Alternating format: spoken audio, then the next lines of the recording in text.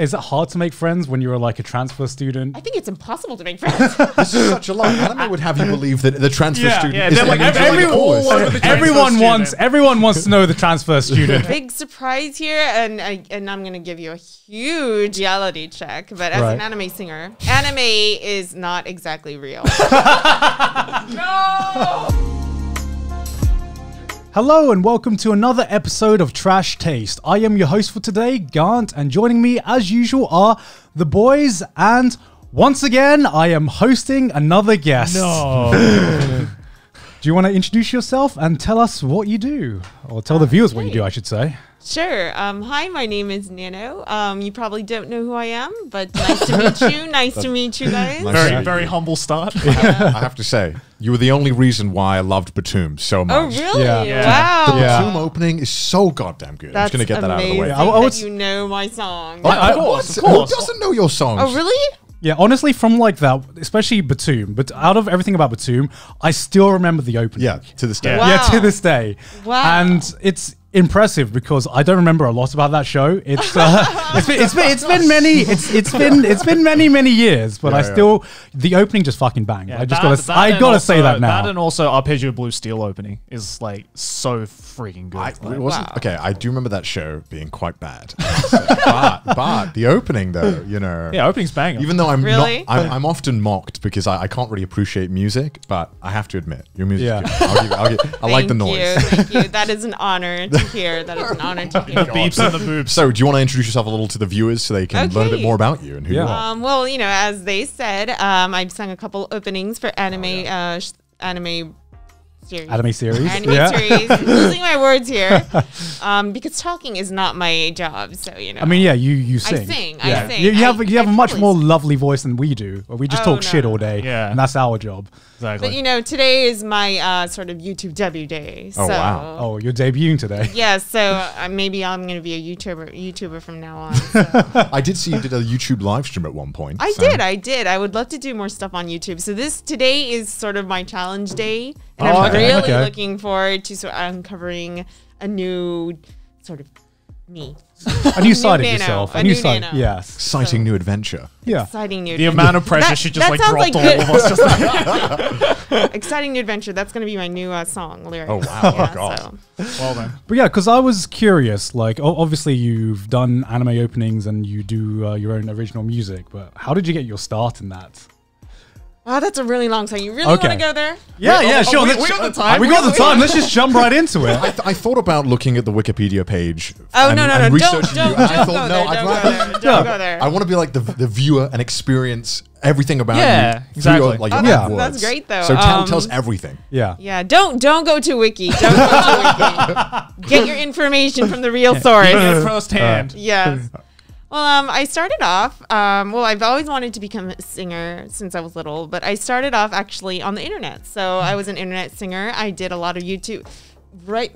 That goes way back to history. Even before all this like YouTube boom happened, I was a YouTuber. What year? I got to ask. Oh, what year? Way back when. It's like 2000 in like. Back when you had to favorite the videos and give 5 stars? Yes, and like no matter what you did, you never got money for it. So, yeah. That, you know. So back when it was a 4:3 aspect ratio. Yeah. Oh, OG YouTuber. Brilliant. Yeah. Is that when you started, Grant? I mean, I started at kind of the beginning of YouTube. So you started like 2006, right? 2007. So 2007, yeah. YouTube launched in 2006 and I made my first. It was late 2000s. Wow. So I was, you know, just on YouTube. I did my own original songs, uploaded videos, and then I started, you know, Japan started sort of getting into the sort of movie, internet, YouTube. Into like the culture of everything. So you're half full Japanese, half Japanese? I'm full Japanese. I was born and raised in America. My parents are both Japanese, so I'm kind of a hybrid. So bilingual as well from young bilingual, age. but I'd say I'm like my roots are the stronger roots are America. So I still find a lot of Japanese things really like crazy, insane, fucked up. So. I mean, we've talked about the weird things we find about Japanese culture all the time. I'm sure we'll get I into saw it. that video this morning. I watched it before coming here, so I'm good to go. I spent She 2 did, hours. she did her research. She did her research on She us. probably did more research than us. I feel bad now. Well, I mean, because like, you know, Connor's the kind of person who's like, I don't read the Wikipedia. I'd rather just hear it from the person. But like, I thought I would just dive slightly into the Wikipedia and kind of ask you to like, that's the research benchmark. yeah. Joe's Yeah. I it's read like the wiki. Wiki. I've cited the wiki. But like, I'm the kind of person who like goes to the Wikipedia and then asks the person to confirm it if it's true. Because, you know, a lot of times Wikipedia is full of shit. Yep, You know, they yep. just write whatever the hell they want, right? I don't think I've ever even checked my own Wikipedia because I'm scared. That's a level of restraint I Yeah. can expect. Yeah. scared to see Oh, no, I what's written on completely there. get so- that. I've checked. I don't have a Wikipedia. I have like a YouTube wiki or something. That's Yeah. like and bullshit. I don't the want that. the amount of misinformation on that is just off the scale. There's like a list of I think like my best friends in order on that wiki page, and it's Wow. it is like the most botched list I've ever seen because there's Scuffed friends. Yeah, exactly. But like, I was looking at your Wikipedia, and one aspect that I thought was really interesting was how you got started, right? And it was like you started off by covering anime songs, Vocaloid songs, and then really specifically, it said covering Avril Lavigne songs. Is this true? Is this true? Well, I've done a few of her songs. Yeah. Right. But I wouldn't say I'm a huge Avril Lavigne coverer. Yeah. I've done like Wait. two songs. Yeah, but like, it's weird because the Wikipedia made it out to be like you were like the ultimate cover artist for Avril Lavigne. Yeah, really? it's specifically named Avril Lavigne along with anime and Vocaloid. Oh, Vocaloid, wow. I have an Avril Lavigne genre in my Wikipedia. That's Yeah, for some reason, yeah. I mean, like, but then again, like, you know, when I saw that, I was like, okay, that kind of makes sense because, you know, you kind of do have like a very like early 2000s like Avril Lavigne like But I do love her. I've Yeah, grown yeah. up listening to her music, but I wouldn't say I'm like an Avril Lavigne cover artist. yeah, It's like turning into an that's interrogation. pretty- Are you really? that's really big for me. But yeah, Yeah. definitely. Yeah. So like, what made you like upload your first songs? Were you just like passing time, or was this your outlet? Well, there was a time in my. This is pretty deep. This Yeah. is pretty deep. Okay, But there was a we time got- we in my got time. life. We got time. We got there time, was we a got time in time. my life where I was completely like introverted. I was a stay-at-home kind of person. Even before all this Corona happened, COVID-19 happened, I was a stay-at-home person. Oh, Right, bro, I right mean- there with you. Yeah, I mean, you're preaching to the choir now. Yeah, so this is like my generation right now. So, Right. but, yeah, during that time though, I still wanted to do music. I still wanted to reach out to people. So I thought, you know, oh yeah, internet, great. That's really bendy. Yeah, and so I started uploading my own songs, and lo and behold, I realized that there was a huge crowd out in the world that I could reach out to through Right. the internet. So that was my start. What was like your influences for some of your early songs? Was it mostly like anime and Vocaloid, or was it just Or was it more- Avril Lavigne? Or was it Avril Lavigne? Well, yeah, there we go. Avril Lavigne, definitely can't live without her. But yeah, definitely. I listened to a lot of different types of music growing up, even from Disney to like British rock, American rock, anime music, J rock. Like I'm a huge widespread listener, so I wouldn't just narrow it down to one genre or artist. Right. But yeah, anime was a huge start for me. Yeah. Because anime music was my introduction to the Japanese culture, just like you guys. Yeah. And so, yeah.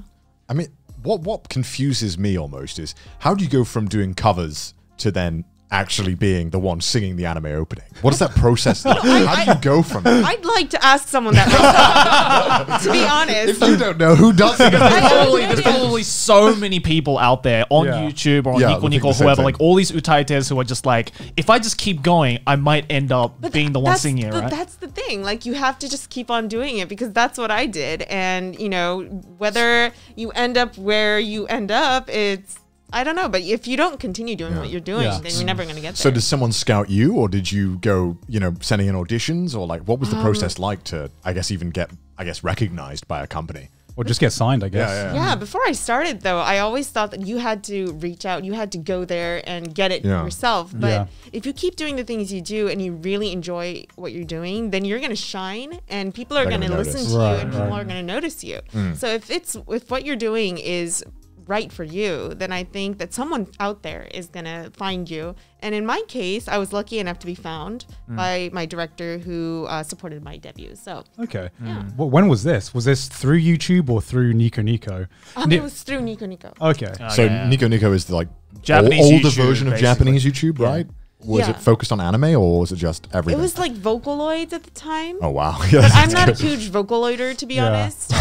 Me neither. I wasn't even like, I wasn't that knowledgeable about Vocaloids, but I was just covering Vocaloid songs in English. Okay. Oh, okay. Okay. So that was my big start, covering Vocaloid songs in English. On and Nico then- Nico? On Nico Nico. So Oh, wow. there weren't a lot of people doing that. back Yeah, then. I don't think you have much competition wow. on Nico Nico because they'll like I think there's a small dedicated community on YouTube who translates and does English song covers of anime songs and Vocaloid songs, but I've never heard anyone posting on it on Nico Nico. Mostly because nobody can figure Nico Nico Well, out. the thing Yeah. was, there were like 2 people covering Vocaloid songs in English, but those people were not native English speakers. Oh god. And so I was listening to that, and I thought, there could be something I could do. Yeah. Because I'm not that great at Japanese, but I'm great at English. So why don't I just do that in English? And so I started doing that. And then the Japanese people were like, oh, this is new. They were like, "Oh, Eigo Jozu." Yeah, exactly. They're like, why is this person What's your so TOEIC good at-" score? I know.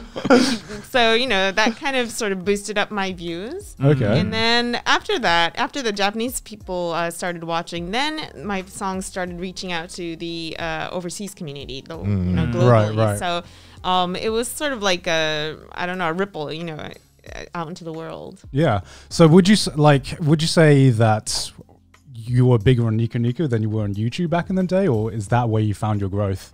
Before I started Nico Nico, my listeners were more on a YouTube level, but then from Nico Nico, it went like boom. So I think my crowd started bigger on Nico Nico. Because what's always fascinated me is the difference between, say, like the YouTube anime culture and just Nico Nico in general. I feel Nico Nico's like a different planet. Yeah, it's to me as like a Western anime fan, I see some of the stuff that's going on in Nico Nico, and it just one makes zero sense to me, and two seems to have some of the most talented creators I've like ever seen. Yeah. Oh, and, yeah, definitely. And nobody's heard about them because they're on this one Japanese website that no foreigner can ever figure out. It's also insane with Nico Nico as well, because like I used to go on Nico Nico quite a bit, like even before YouTube, and it's just as you said, like for some reason creators on Nico Nico are just on a different level, and none of them like do it to for like ad revenue or anything. Yeah. They literally do it out of passion. Yeah. And like and like so many like utaites and like Japanese singers are all found on What's Nico an Nico. utaite? Utaite is basically. Do you want to explain what an utaite is? Oh, you can do. You Oh, can okay. do that. Well, utaite is basically like someone who does like covers of Vocaloid and anime and stuff like that. Basically, it's like YouTube has its own version of utaite. It's called utaites. Oh, I think I have heard of this. Yeah, actually. yeah. So basically, it's just like an amateur singer who does covers of anime and that's Vocaloid cool. and stuff like that. And then Like- a lot of them get major record labels like. Yeah. So how long were you uploading on Nico Nico before you got like any kind of traction? I was completely newbie. So there were so many bigger, greater utaites before me doing Right. their thing. And I just started and I happened to upload my first videos. I think it was like really late 2010 into 2011. And then early in 2011, I got noticed by my director. Wow, so it that's was like fast. a few months. Oh wow. And so I have no friends on Nico Nico. And my probably Nico Nico Wikipedia thingy bobber is really like short and Right. sweet. I mean, because you were on it for like not even a year. I'll right? be honest. If someone contacted me like 4 months into YouTube being like, "Listen, I want to give you a record deal," I'd be like, "This sounds like a scam." Yeah, I thought so. Yeah. I thought so. But I got a direct sort of contact through a creator. Oh, okay. So Okay. who is called a Vocaloid P producer. So So confusing. yeah, I know. The words on Nico Nico are like really sort of Nico Nico's a lingo. different planet. Nico Nico I'm lingo. trying to. I mean, it's like when you go on TikTok, you're like, "What the fuck is happening? Why is everyone singing sea shanties? What's going on?" You know? I haven't even got that far because to me, I've always known about the Vocaloid community, but as someone who's quite ingrained to the weeb culture. I had the Vocaloid fad just kind of like went by, and I had no idea about anything that was going on in that community. Legit, the only way I could understand like half the memes that were existent on Nico Nico was to just like bite the bullet and go on 2chan. I'm just like, because it's all just there. So I was like, oh fuck, I guess I have to go into this cesspool to understand it. And even then, I could only understand maybe like 30% of it before I was like, I just don't get this. I just don't get this at all. Yeah. So like, what was the difference between like, say, Nico Nico culture and uploading to YouTube for yourself? Well, like you said, Nico Nico is very like a closed community. Everyone is understanding. They're like, friends on there, and it's like a parallel universe. Are people nice on that platform? Very nice, very nice. Wow. Very nice, but that is a parallel say universe. that I'm too knowledgeable about it. So, yeah, but I just think that it's like a universe in itself. So, they kind of move along in the world at their own pace. So, that was kind of different from YouTube. YouTube is very open. It's worldwide, and there's so many people on there. So, yeah. Because I feel like because Nico Nico is so focused on the kind of like the anime and weeb side of the community that it feels much more closed off, and especially with the Japanese speaking as well.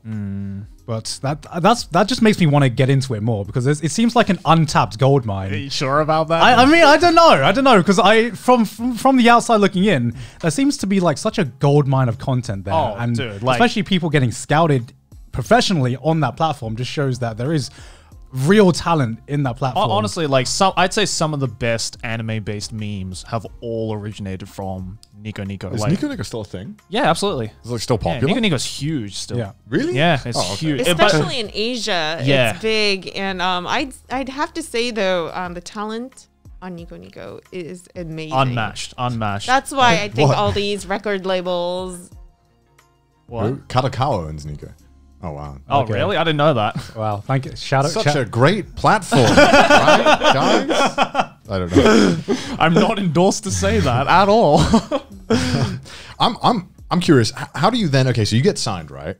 How long is it before you're given this opportunity to voice an anime opening, and what are you allowed to tell us about that process and how it went? Of course, I would love I'm to. so intrigued. We have no idea. Like, Yeah. we've never heard of like anyone's first-hand experiences of going into that kind of stuff. Oh wow, So, yeah. Actually, I've never actually just really looked back and thought deeply into this. But for me, I wouldn't say that this goes for every artist, but for me, the first time my director contacted me wasn't to give me a record deal or label record deal to make a debut. Yeah. It was to do a collaboration on a cover song that was going to be on a compilation album that this record label was going to release. And so I sort of collaborated with them to put one song on there. And after that, the director said, okay, so we've done one song together, but what about we do a full album, a debut album together? So that was sort of my start. And from there, it was about a year, I think, that we went into sort of creation of this new my debut album. Right. And original songs had to be made. And so it was about a year that it took from me from meeting this director until releasing my first album. Okay. So this album was purely just original songs that you had to write within that year. Yeah, I did a few cover songs since, my fan base was based on Nico Nico. So I did a few Vocaloid cover songs in English, and I released a few original new songs. And then after that, I released the album, and then my first single actually came after that. So my first anime tie-up was later on, a few months later. Okay. So was recording that album as well like the first time you were doing like studio work, or was it even in a Oh studio? my gosh, my first time in an actual studio. Oh my gosh, that was crazy. How was that? Oh no. That was like nerve-wracking to the extreme. Oh yeah. Especially because it was Victor Studio. Yeah, and it wasn't yeah. like a small sort of indie studio or anything. It was like Victor It's Studio. like a major record label. Was it like right? multiple people at the other side of the glass, like just watching? Exactly. I hate And oh my that. gosh, me alone alone in the booth, and then all these like official looking people Were you given like direction and everything like that? Exactly. It's like the first time I voice acted in like a proper studio, because I always used to just do it like in my house in front of my own. Exactly. Yeah. I was a complete garage bander. Yeah, right. And then all of a sudden you have headphones and being like, can you just do that again, please? It's like, this is weird. I hate the fact that people are watching and I can't see them. Exactly. And what I loved about doing DTM GarageBand was that, you know, if you hated the take, you could retake it like 100 times. Yeah. And, you know, it was completely like, you know, your pace. And if you wanted to perfect it, you could perfect it. But when you're in the studio and there are people directing you and doing your recording for you, they kind of tell you what to do. Right. And even if you don't like your take, you have to use it, or like. And there's like a weird pressure where it's like, I Exactly. could do this 100 times, but I feel bad for making them wait. Exactly, Right? exactly. Because that's paid studio time, isn't it? Yeah, so you yeah. feel pressure to have to kind of take them, like optimize the time you have, because you're only paid for a certain certain You don't want to time do like slots. another take with like the back of your head being like, oh, the director Well, fucking I hates mean- me right now. When I was doing a lot of voiceover in London, I would like I had this bad habit, right, where I would flub a line instead of like just letting the line be bad and just like ask, can I redo it? I would just say like fuck at the end of the sentence, so they couldn't use it. Yeah. right, because it would be like da da da fuck, and then they couldn't use that. Right. But then they started getting angry at me. They're like, don't do that, because we wanted to use that, or we could have like spliced it together. So Yeah. I had to stop doing that, even though I liked being able to be like, no, I don't like that take. I'm gonna ruin it. Let's do a new one. Yeah. But Yeah. So that was the huge difference, I think, from becoming amateur to professional. Was Right, that Right. from that moment on, you are doing your singing or your work for someone, or you know, for work. So it's an official thing, and it's not just for fun. It's not a hobby anymore. Yeah. I guess, how was the transition? One of the biggest transition is obviously getting paid for your work, and because I feel like you started off with this being a hobby. How did it feel like getting your first paycheck, doing what you love, or how did that feel?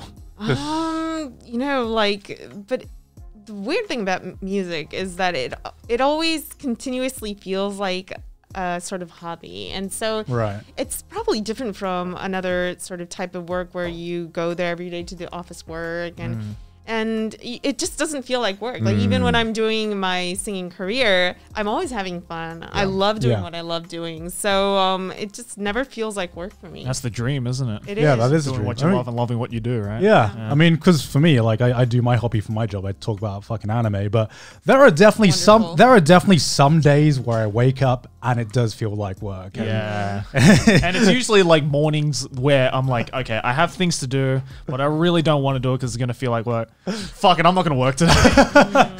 the beauty of being self-employed, baby. Exactly. So when you made that album, how was that kind of like distributed? Was it aimed at like Japanese audience? Was it aimed at like English audience? Like what platforms? I'm curious about the whole process and how it was kind of like aimed around. Yeah. In the beginning, our platform was based in Japan. We were, you know, releasing stuff, especially anime, you know, is based in Japan. So Right. Yeah. our outlet was sort of to the Japanese audience, but somehow, you know, little by little, the global community Start getting grew to hold of the knew tracks. about me, and I began doing sort of event lives and things overseas as well, like in cool. Asia and America and Germany, Australia. I went to Australia as well, so yeah. I'm jealous. Yeah. As the only Australian in this room, I have to go, Yeah. Are there any Australians in the house? Good day, mate. Get out. Oh my God. I don't want to hear your British accent. Did you do the good day, mate, on stage? I did. How did people take that? I had to do it. Who told you to do it? No one. I No wanted one? to do it. Is that like a thing that you do for like different countries that you go to? Like, do you learn how to say like hello or whatever in like different in different languages? I tried to, but at the same time, like I'm usually like restricted time wise, so I Yeah. don't have time Yeah. much to talk. But if I had time to talk, I would probably do a lot of. Hey guys, just gonna talk for 15 minutes before I perform. Hope that's okay. Yeah. Like Kanye no West. time to sing. Sorry. So how many places have you performed, out of curiosity now? Mostly in Asia, but America, Australia, Singapore, Malaysia, Indonesia, Germany, Okay. Whereabouts in America did you go? San Jose, California, Atlanta, Georgia. It's like anime conventions or Yeah, just anime okay. conventions. Oh, okay. Yeah. and New York, which is my home city. So How was it like performing in your home city? amazing. Yeah, it was amazing. Going back there felt like, going home. So I felt that like 2 years ago when I went back, because I'm from Sydney in Australia. So like we have a convention in Australia called Smash. Yeah, like big anime convention. Yeah. So like getting invited there as a guest just felt so much better than like any other con experience I've ever been to, because it was like going back home and being like, look how much this city has grown. It's so amazing. Because I went to Smash in 2013 when there was like 2,000 people, 3,000 people, something like that. And the year I went, there was, I think, maybe 50, 60,000 people that went to the con. So just seeing how much it grew that's insane. was like, you know what? I love my city. This city's pretty freaking dope. One time you feel patriotic. Yeah, the one time where you're like, Aussie, Aussie, Aussie. Meanwhile, I just see an open field and I'm like, wow, that's That's awesome. that's a lot of sheep right there. Yeah, you probably feel amazing though if you were like invited to a con in Wales, though, right? Mate, there's like no con. Yeah, There's one. I would like to get invited to a con in Brighton, but like the UK con scene is just non-existent. Really? Like it's yeah, as you would know. because we have, I think, one big convention which is not even a convention. It's like MCM, and that's more like an expo, and that's like a comic, gaming, films, and also anime expo. Oh, right, okay. Were you a convention goer before you started making Actually, music? I've never been to a convention Really? just by myself. So that was a huge, big culture experience for me. That's crazy, right? Well, I feel like it would be scary to go to a convention by yourself. I don't know about your guys' first convention, but I mean, I didn't go until I started YouTube. So Really? yeah, because besides Smash in 2013, but I was already doing YouTube back then. Right. But like even then, like I had to be like, yo, anybody in my area that knows anything about anime, I don't care if you've only watched like one episode of Dragon Ball Z, can you just come with me, please? Because like I don't want to go by myself. Because it's fun. Like even at a con with like a couple thousand people, Yeah. it's just daunting going on your own, because it's like you get there and it's like, okay, there's a bunch of people who probably like the same stuff as I do. Yeah. But there's a part of me that feels really weird just going up being like, so you like anime, huh? like you can't really do that. I totally understand what you mean, because I don't know how to properly break the ice. Yeah, right? It doesn't help in the UK that no one talks to each other. Yeah. when someone talks to you, you're like, whoa, what the fuck? Whoa, whoa. I feel it'd be so much easier in America because there's already like this stranger friendliness going on, right? Like Yeah. you can just talk to someone on the street and they'll probably reply back to you. Probably if you go to an anime convention in America, people would approach you sometimes. Yeah, I feel, right? if you're just wearing a cool cosplay or Did not wearing... work like that in Australia. No, Like, not in everyone England just at all. I've never done cosplay before. Have you never? No, have you? I you? haven't. Well, no. I've done quite a lot. Really? He kind of does that for a living in a sense, yeah. I've done it like once or twice. I'm not very good. when they say I do it for a living, that's very sarcastically. Wow. This episode is sponsored by ExpressVPN. So, boys, I have a confession. Yeah. I know we've been living in Japan at all. Right. But I don't watch anime on TV here. What? Because I still need it subbed. What? And that's why I use Crunchyroll to watch my anime using ExpressVPN. Because Crunchyroll is blocked here in Japan. I actually do that too. Yeah, I sometimes do that too. I need the subs, man. What am I supposed to do? Learn Japanese? No.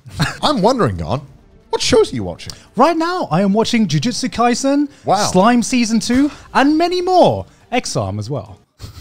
But the good thing is ExpressVPN lets you change your online location Get so outta that you here. can control where you want sites to think you're located just by opening the app, selecting a location, tapping one button to connect, and refreshing the page to access thousands of new shows and movies just like that. That's crazy. That's crazy. Choose from almost 100 different countries. Watch Studio Ghibli films on UK Netflix. Watch anime on Japanese Netflix. Watch Doctor Who on UK Netflix. And see many, many more. This also works on any streaming service from Hulu, BBC iPlayer, YouTube, and many more. You can stream in HD, no problem, no buffering or lag, and it's compatible with all your devices, phones, laptops, media consoles, smart TVs, and microwaves. It doesn't work on your microwave. Not only does it let you change your location, it also encrypts your data and lets you surf the web safely and anonymously.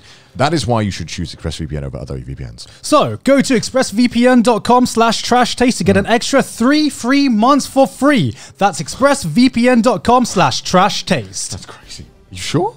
I that's what the script says. Wow. Okay. Well, back to the video. All right. So if you had to start cosplaying, who would be your first cosplay? Actually, like I have no idea. Any recommendations? You should do a cosplay of like either a Batum character or like an arpeggio character. Like it would be cool if you did a Batum, none of the characters look cool. They're literally just in like safe hookers. Wasn't there one female character in Batum? Yeah. That's all I remember. It was the blonde hair. It was the blonde hair girl, right? chick. Yeah, in a school uniform. Yeah. Well, that's what I'm saying. Like, I feel like arpeggio would be a lot more like cosplay friendly because Hatsune it's Miku. actually like interesting and like looks cool. And like that, it would be dope if, say, hypothetically, you sang the arpeggio opening in a cosplay of an Yeah. arpeggio character. Oh my gosh, that's really Like that would be cheesy. meta. That would be meta That's as very fuck. cheesy. That's Yeah. very cheesy. It's cheesy, but you know, con goers would fucking fall over that. Well, like, outside of just like anime that you've sung in, like what are some of your favorite anime characters that you would like to cosplay? I guess. Oh, I don't know, but Like looks aside, just anyone that you like. I don't know. Like putting you on Do the spot here, I do you just watch realized. much anime now still?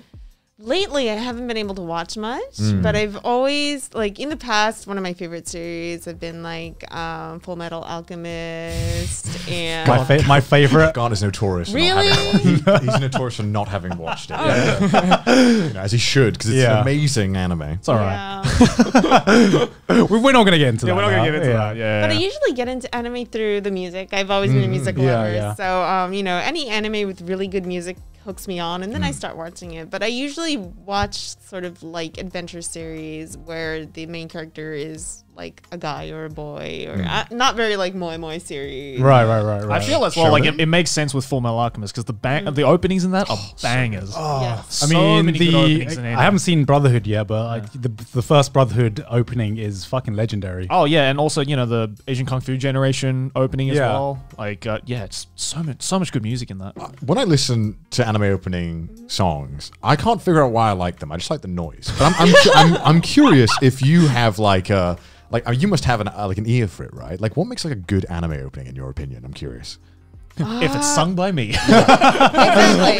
You know, yours aside, right? You can say that as well. I'll keep that as a memo. But no, you know, I used to listen to anime openings before I made a debut. So Right. what sort of hooked me on was, you know, number one, it's really catchy.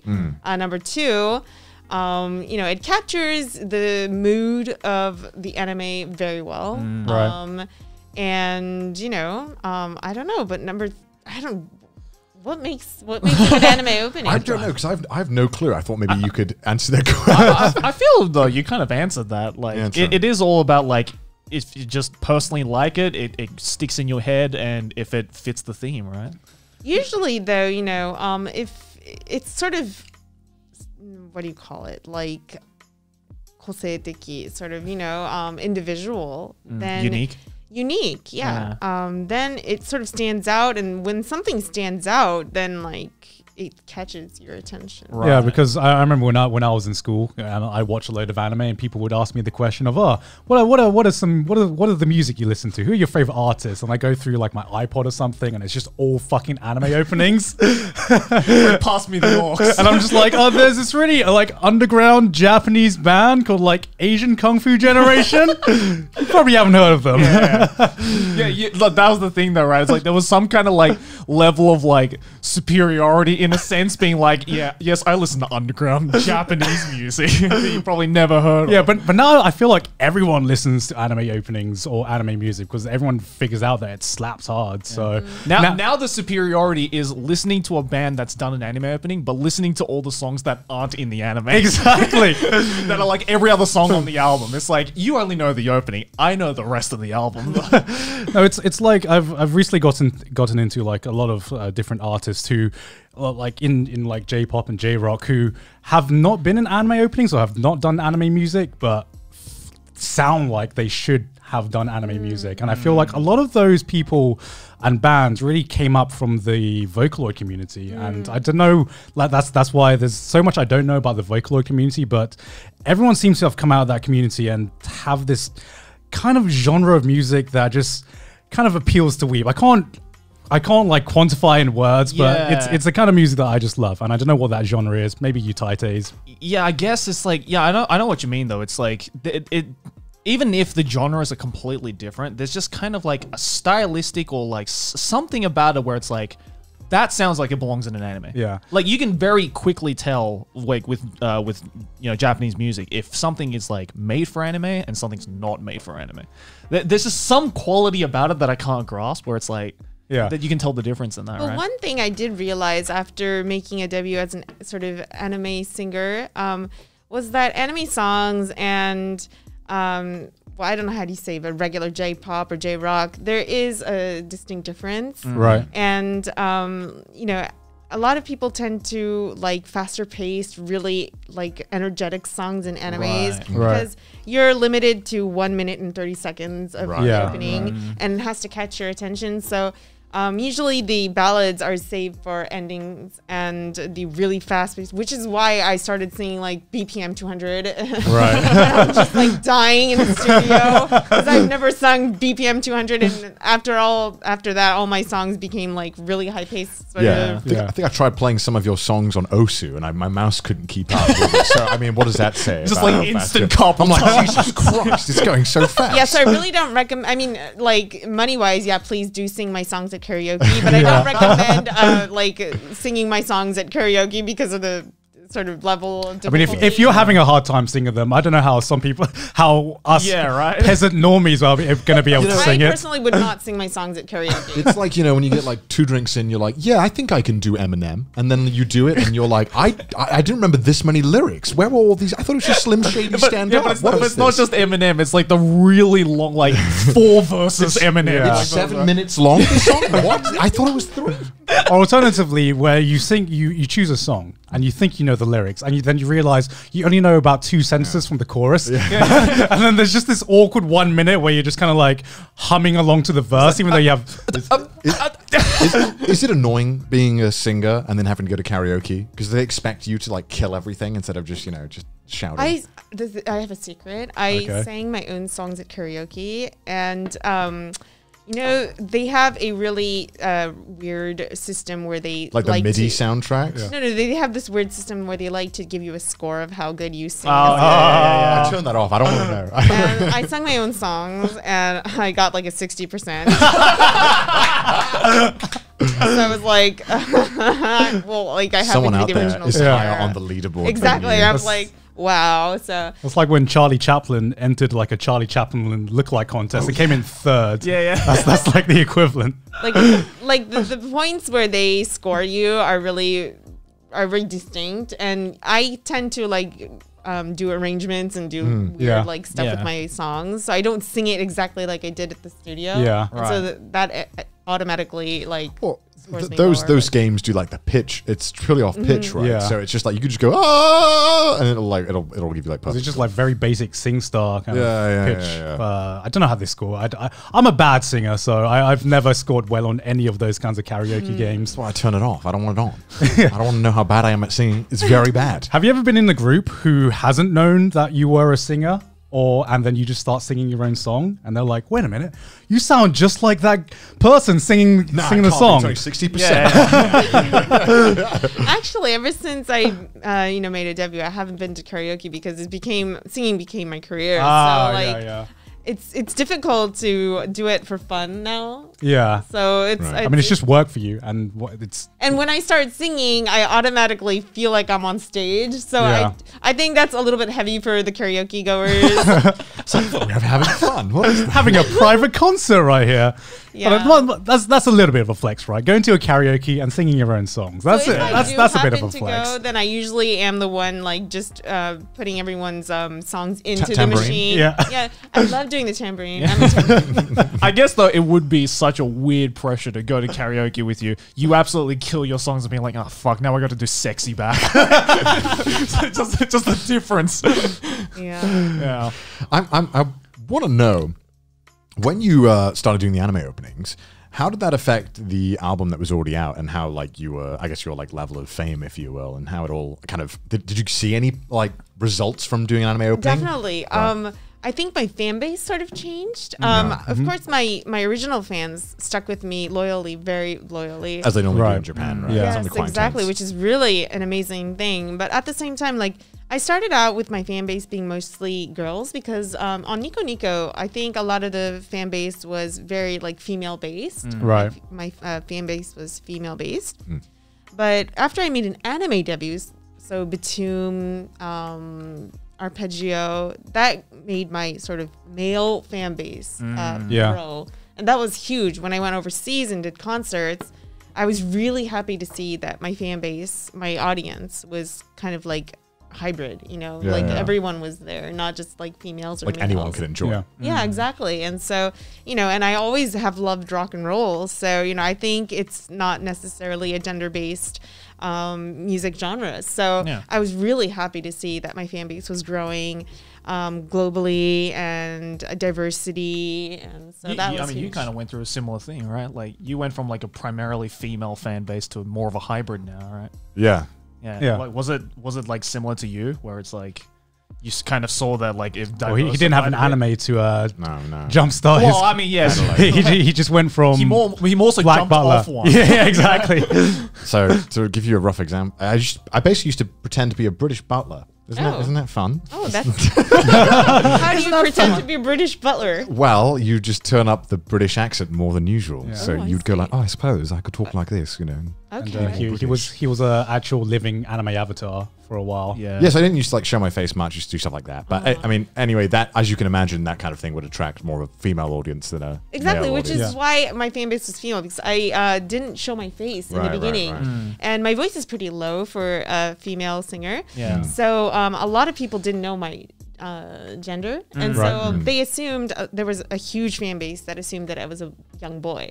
Right. You can imagine the shock. Shota boy.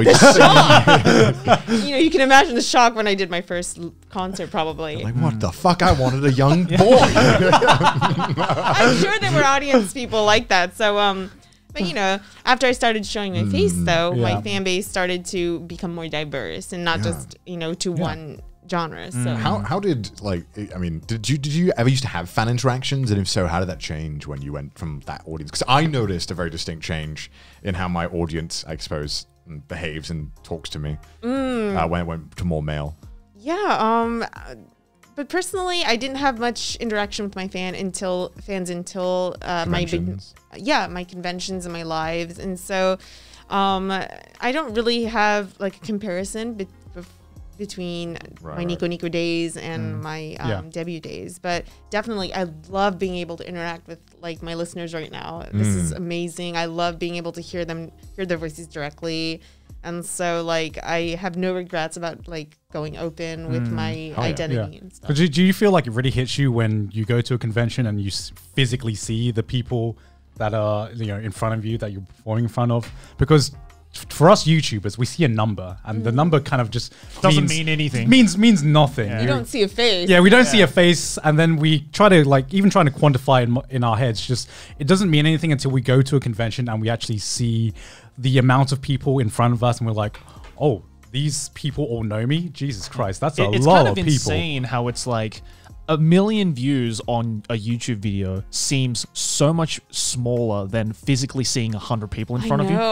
And it's such a weird dichotomy how that works. And it's like, yeah, and it's like, you know, like we could be happy with all the views we get on all the videos, but at the end of the day, it doesn't really, you can't see anything, right? It doesn't really mean anything. I mean, it means something, but it doesn't mean as much as it should. It's not as weighty. Yeah. Exactly. Before you debuted, had you ever like performed on a big stage before or anything like that? No, my first ever concert in my entire life was in front of 2,000 people. Wow. A solo Oh concert. my God. And so when the curtain went up, I almost like Hi guys. yeah, I was like, my voice is on. Like, you know, like I just went up 2 octaves right there.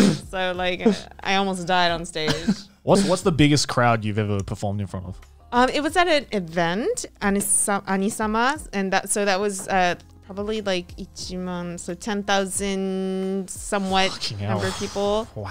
But when it becomes that sort of number, you can't see the faces, so it's like Right. a sea of lights, like pen lights Right. and people, Right. and so you don't become nervous anymore. It's just like when it's more nerve-wracking when you're in a small venue and you see every single face and they're all looking at you. It's the eye contact that really gets you. I find because we don't have that experience. I mean, like, what's the biggest amount of people you've done a panel? AX, right? AX, I think. I mean, 3,000 Gant and I people. hosted in front of like 3,000 people. 3,000 and people, that right. I was shitting my pants. Yeah. I hate it when you just make eye contact with someone for like 2 seconds and you're like, do you reckon they noticed? They 100% noticed. Was that weird? That was weird, right? Could you imagine doing a panel in front of 10,000 people?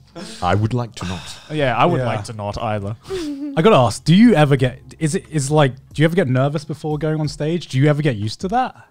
I'm not a huge person, like a nervous person, so Right. I'm usually pretty like excited to go on stage. Right. And I'm like, I'm gonna have fun. Woohoo! This is my home, you know. Yeah.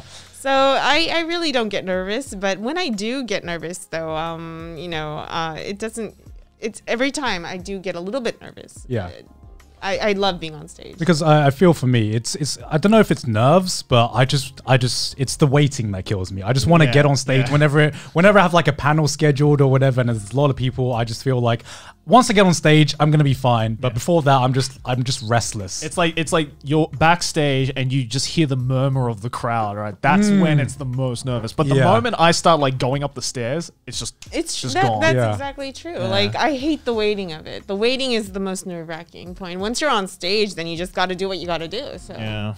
Did you discover like the first time you're on stage? Was it like a aha moment? I love this. Or Oh, I thought, this is definitely where, I want to be. I'm so grateful to have this chance to actually do what I love doing. And I don't know. It's just, this is perfect, for me.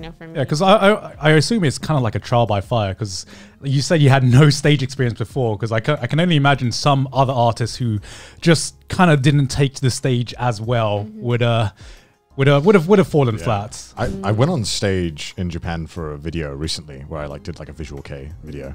And it was awful. I hated it. Because it was like 30 people. So it was very intimate, right? And because it also COVID, no one was allowed to move. Everyone just had to stand. Yeah. Which makes it even worse because I wasn't doing anything, right? I was just headbanging. But anytime I stopped and made even a millisecond of eye contact with someone, and they were just like, I was like, oh my God, I'm awful. I'm terrible. I'm ruining the whole thing.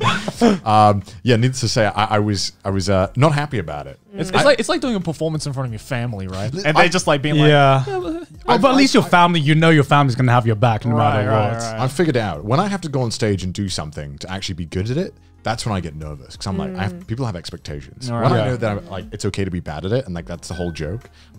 I like that because it's all right, I'm just gonna be a clown. That's what they care for. Right? That's what I'm gonna. And I guess that's the benefit of doing a panel for us, right? Is that most, if not all, the people who are attending it know us enough that even if we fuck up slightly, they'll be like, that's just him being him, I have no talent, so what am I going to do on stage? But I find I've only really, my career took off in Japan. So I'm not an American-based singer, but at the same time, I grew up in America and I've been going to concerts in America. And I did realize after my debut that the Japanese sort of entertainment industry is completely different from the American. 100%. 100% different. And the sort of expectations in Japan are very high. You have to be perfect. A lot of people are, require perfection as part of the job. So that is always very nerve-wracking to be able to have to sort of think, I have to perform perfectly on stage, but that's impossible.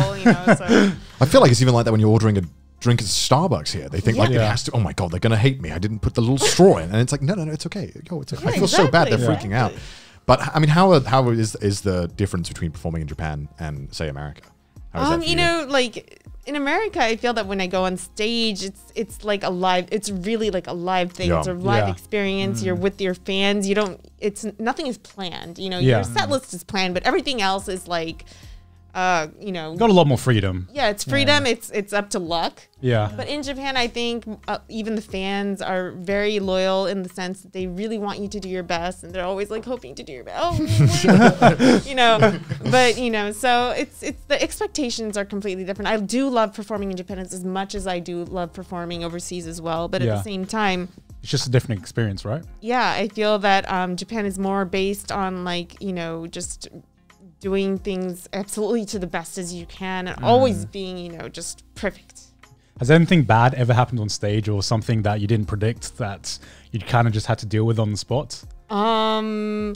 Luckily, I haven't had huge misses, but I'm always like, the fear of messing up is like here. So like, That's healthy though, I think. Yeah. I think that's you got to have that, right? If you get too complacent, Yeah. I feel like you won't do like your But best. it does appear as nightmares in my dreams often. Like I don't know. You wake up in a cold sweat and you're like, oh, what No, if I fuck up on stage? I don't know how many times I've had nightmares where I completely like messed up my doesn't sound lyrics, or like I don't even know my own songs on stage, or like I'm like, what am I doing on stage? I don't even know what to sing. I don't know. My lyrics are completely washed out. So I think like somewhere in my head, I'm always like, that's a fear of mine, Yeah. messing up on stage.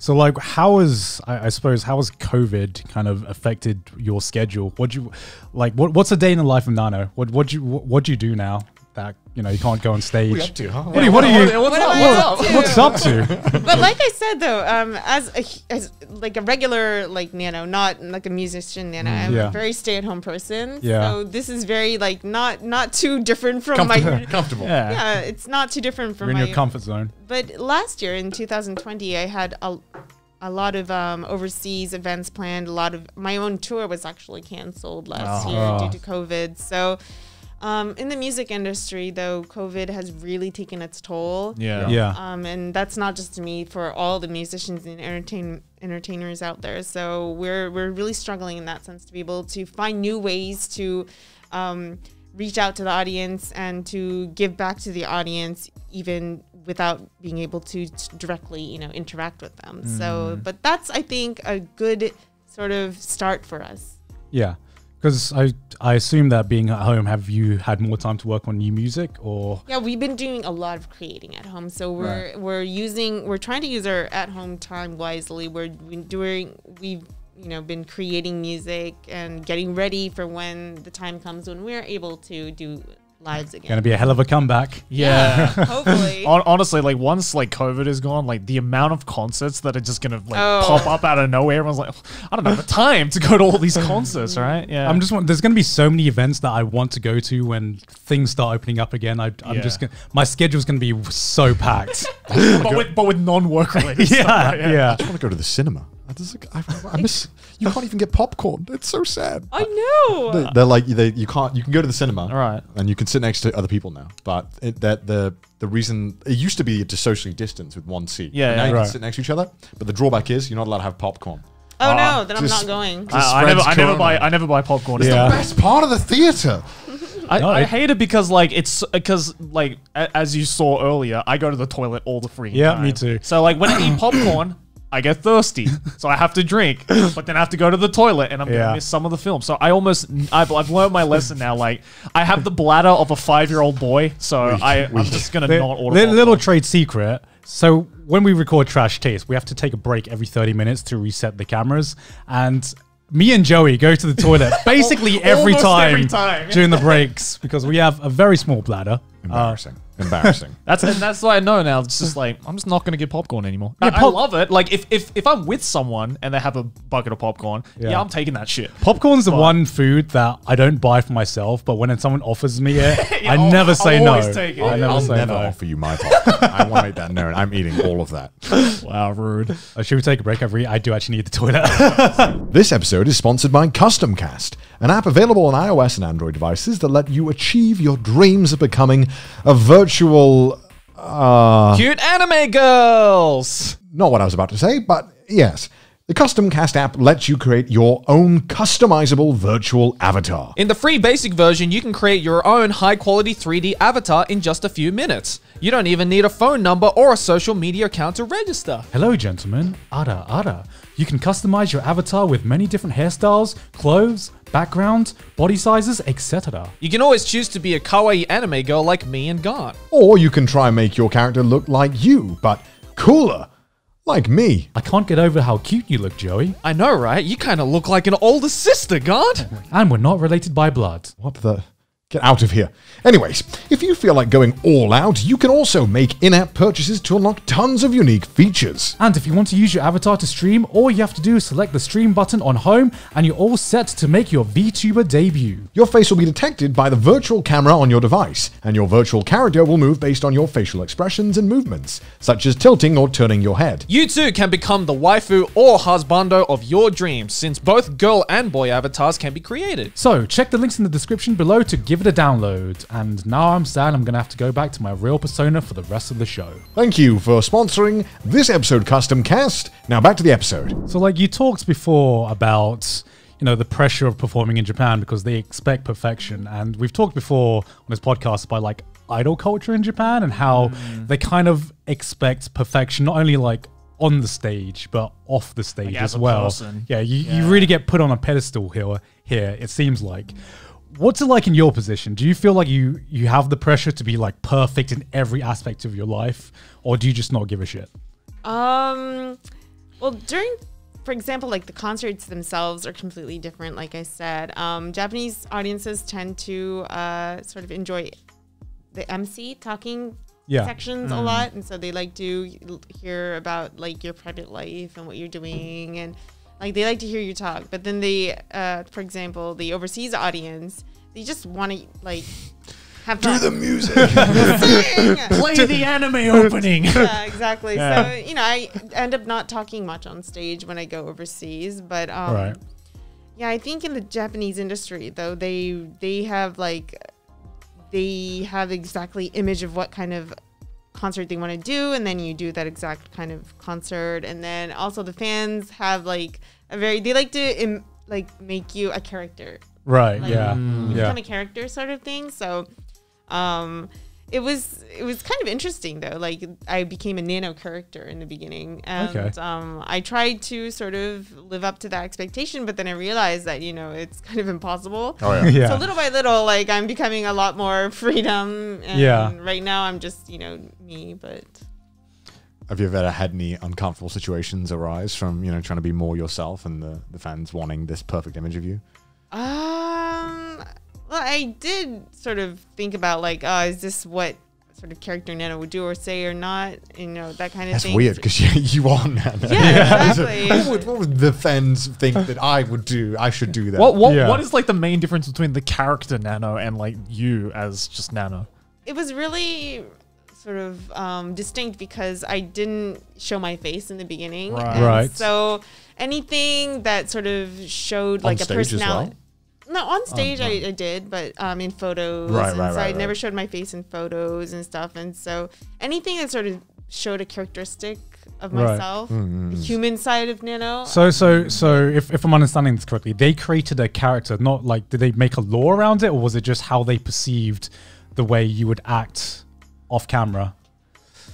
Well, it was kind of like my artist image as well. Oh, So my okay. director also wanted to go in a direction where I was, you know, not too open. I was more mysterious. Right. Yeah. And who's Nano? You know, are they a boy or a girl? I don't Japanese know. audiences love that shit, don't they? They love like the mysterious It's because you can characters. then apply, you know, based off the music and Yeah. the performances, Yeah. you can think like, oh, I think they're like this, and they must be like this. Yeah. But actually, it did help me focus on my music more. Yeah. Because I didn't have to think about, you know, what I looked like, what, you know, my image was like. I could just focus on my music and not, you know, focus on the other aspects of the visual aspects. Yeah, because I feel like a lot of people forget that in the music industry, sometimes a lot of like image is just as important as the music as well. So being able to focus on the music, I feel is a big advantage because you can, that just means you can just focus on what you're really passionate about. Yeah. Well, it's always like, you know, they always think that, you know, people on like X Factor and the American Idol, because they're too humanized to us and that we see them way too similar to ourselves, they don't work very well as pop stars because they're not larger than life characters. Yeah. So I feel like in almost some aspects you'll kind of have to like not tell everyone about everything about yourself because they're going to think like, oh well, I know everything about Nano. She's like a normal everyday person.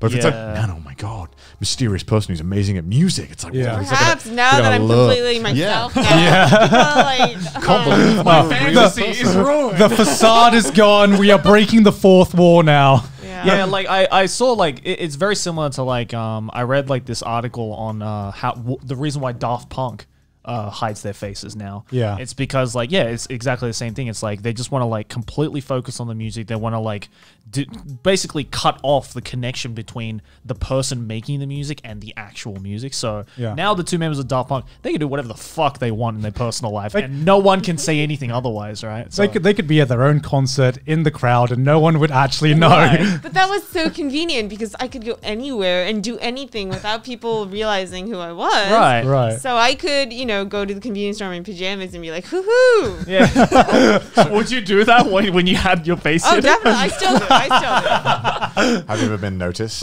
or like recognized in Japan? Actually, no, I haven't. Really? Wow. What if you have, but they just didn't come to you? Yeah. What if they're like, oh my God, Japanese, right? Yeah. Wait, from a distance? on my Wikipedia, does it say that? I'm No. Does it say that I go to convenience stores in my pajamas? It does Nana now. was spotted on so-and-so date in her pajamas at a family mart. Was Yeah, it TMZ that does that now? Yeah, Is there like a Japanese TMZ? Or Fuck, I don't know. It's Have you seen like the idol YouTuber fans. TMZ? what's the YouTuber It's TMZ? like YouTuber TMZ. Oh no, It's I have really- seen that. It's really creepy. They like follow like the 13 Oh, tube filter, right? Something like that. Something They like just- that. They like I stalk like the know. 13, 14-year-old TikTok stars and just Yeah. ask them questions. It's like, what do you they're like, But it's TMZ mostly does that now. it's mostly in LA, right? Yeah, it's- Which is of course it's LA. yeah, because I see some of those TMZ YouTubers now, and I get this image that just LA YouTubers LA live is on a another different planet. planet. Yeah. LA just works differently from the rest of the world. I'm Yeah. pretty sure. But I spent so much time, not having an identity. Yeah. So for like years and years, I spent doing music just, without an identity. So now that I do have an identity and I'm more free now, sometimes I don't know who I am. Sometimes I'm like, lost at that point. But Yo, this is getting pretty deep. Well, but no, yeah. I totally get it though. It's like, it is a very uncomfortable thing where you're like, am I the character that people think I am, or Yeah. am I the What me? is Because- Nano? Oh, this is stressful. Because I do get that as well. I've experienced like something similar doing YouTube where I don't know if my personality has shifted in like the 10 years I've done YouTube, but have I shifted because I've done YouTube, or have I shifted because of my own personal reasons? I don't know. The way I try and like tell people, at least I think I tell myself this, to like, this is right? Like I think I present like an image of myself that is like me on my best days, right? It's because obviously you get sad, you get those days where you don't want to do anything, and you're a little You not show fun. your human Yeah. side. Yeah, you're kind Yeah. of not fun to be around. Yeah. Obviously, I'm not going to show that, but then it's Yeah. like, am I lying by not showing that? Like, I don't know. I hate this. exactly. It's so uncomfortable. Because I feel like that when there's a camera, I feel like I have to be in like the good mode, the entertaining mode, where sometimes you just don't feel like being entertaining or talking. I just gotta like take the smile pill, right? And just be like, yep, I'm on camera now. Hey, yeah, it's tough. Like, and I feel like I can completely see why, like, especially on the YouTuber side, right? Like why there has kind of been this like I've almost seen as like a growing thing of faceless YouTubers. Just because I think people are starting to realize the kind of not risk per se, but the demerits to like showing your face and showing yourself on camera. It's right? way more pressure, and I've Yeah. noticed that since because I started off with most people not knowing much about me, and then Trash Taste started, and now I'm on camera every week, and it's something that I just haven't been used to I'm at just all. lazy. I just can't be bothered going through all the effort of like hiding my identity. But It's like I said earlier, though, I think the Japanese industry, like that, the yeah. entertainment industry used to be very sort of strict, and they expected you to sort of portray an artist image, and Yeah. so like idols and like it would be a huge scandal, right? If they were dating Exactly. someone. Yeah, right? yeah. But thanks to YouTube and like this recent sort of generation, a lot of musicians and entertainers are starting to become YouTubers. And Yeah. I think that's a huge plus because they're realizing that they can be themselves more and still work. Be human. Yeah, right? and be human, and people are actually looking for that now. Yeah. And so this is a huge, big sort of, plus for the entertainment industry. And I think it's a good change for us. And I feel it's a chance for us to be more of ourselves and to really put out, our own messages into our work. Did you have any control over your own like artist image, or was Not that in the all? beginning. This is my first time actually talking about this, and I would love to talk about it. A Actually. Trash Taste Okay, exclusive. let's go. Let's go. Exclusive. No, but everything in the beginning of my career, because I was completely an amateur. I wasn't like usually rock artists start doing their stuff before their debut. Like they do small lives, venues, they do tours, they have a fan base. But for me, like day one that my fans, made a debut with me was my day one as well. Right. And I didn't do lives before that. I didn't have media coverage, anything out there. So it was just Nico Nico. And so I needed aid. I needed direction. Yeah. And so my director made sort of this image of what kind of artist I should be, and I tried to sort of be that to Right. said that I could. So in the beginning though, everything was completely like, Decided for you. yes, decided for me, and I didn't even know what I wanted yet as a musician. Yeah. So I couldn't say, hey, I want to do this. I just wanted to sing. That's Yeah. all that I Right. wanted to do. And that's how it normally is. Artists just kind of, a lot of things I noticed about artists is that they just want to focus on the art and they have no idea about how to market themselves So or it branding. really helped me to have the direction. Right. And to be told, like, everything other than the singing part, to do how to do this, how to do that. They taught me about the entertainment industry. They taught me how to do lives. They taught me how to take artist photographs. They taught me everything.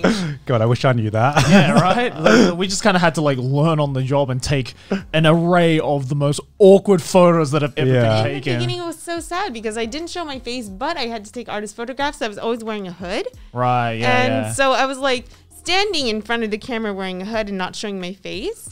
And I was like, this could be Anyone else could do anyone this. else. Could Yeah. be a mannequin and no one would notice. Yeah, right. Does it have to be me?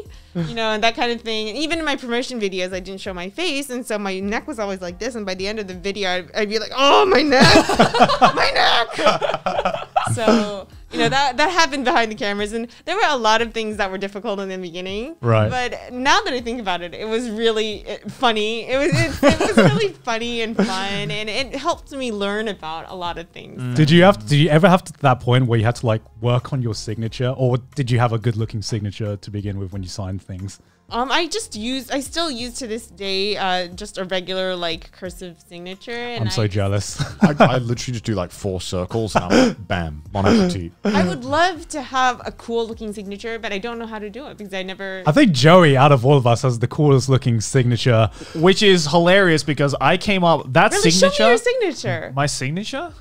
Do we have like a thing? Because like I came up with my signature, I think in like it was the first con I ever went to. It was basically the first time I ever had to sign something. Like someone came up to me and was like, And you made "Anime man, I love your work. Can you sign something?" And I'm like, "What? Who the fuck wants a signature from me?" You made that up on the spot. I made that up on the spot, and I was like, you know what? Good enough. This is just going to be my signature for the rest of my career. While Joey's doing his signature, because I remember the first time I got asked to do my signature, I looked like a lost deer in headlights. Look at that. That's my signature. That looks cool. That looks like a Wow. proper artist signature. I could sell that on Yahoo. Yeah, I was like, okay, what is like a distinct thing about a signature? Lots of like unnecessarily long lines, lots of like over to the point where it needs to be illegible, basically. Let me Like, show you how it's done, Joe. Let me Okay, show okay. you. So show me your signature. Mine I think is in between the middle And of I was those. like, okay, I can't just like write the anime man. Like, I can see that you probably came up with that in first grade. that seems like Listen, that that looks like grade. C. Let me walk you- Sedan. Guys, Yeah, guys, Sedan. Is, am I looking at a Rorschach image here? Listen, you think when Picasso was in the museum, you had to put up with this shit? Listen, let me explain, all right? You have the C, the D, and then I just do whatever. It's always like I do the C and D and I give up. So This is like, you And know. your signature? Okay, I'll do it. Yeah, This is like when the kid brings back a drawing as well. Yeah, this is like when the kid brings back a drawing to their parents when they're like 3 or something, and the parents have to act impressed. Like, oh, you did this. Oh, it looks so good. It's not even that. It's just like, When put it on the when I'm, fridge, I when I'm guess. signing the packages in Japan, they'll be like, "Oh, full signature, please," and I'm like, "Oh, of course." Then I just do that, and they're like, they look at me like, "What was that? That wasn't full signature." That's mine. It's not as good as Joey's, but That's pretty clean. That's pretty it's clean. it's okay. Hold it up to the camera. show that on guys. camera. Come on. It's okay. It's Yeah, okay. see, It's I not can bad. read that and be like, yeah, that clearly says geek. I look Right. at this and I'm like, who's Dan? Honestly, this is cleaned up a lot because You get a unique one every time. This is bullshit. You can. Why would I want this? Everyone else I has thought this. Do you want the to do one yours while we're thing. waiting? I thought Okay. the one thing that differentiates between like a regular signature and an artist signature is like they have some kind of like thing in it. Yeah, see, that's clean. That looks good. That looks good. But you know, I'm I love actually that. looking Wait, for. put it up to the camera. Put it up to the camera. Yeah, see, that's clean. Yeah. No, I'm actually looking for a new signature. Right. So you Right. guys can think of one for me. I mean, I got you. Say no more. I'll make one for you. So like, wait.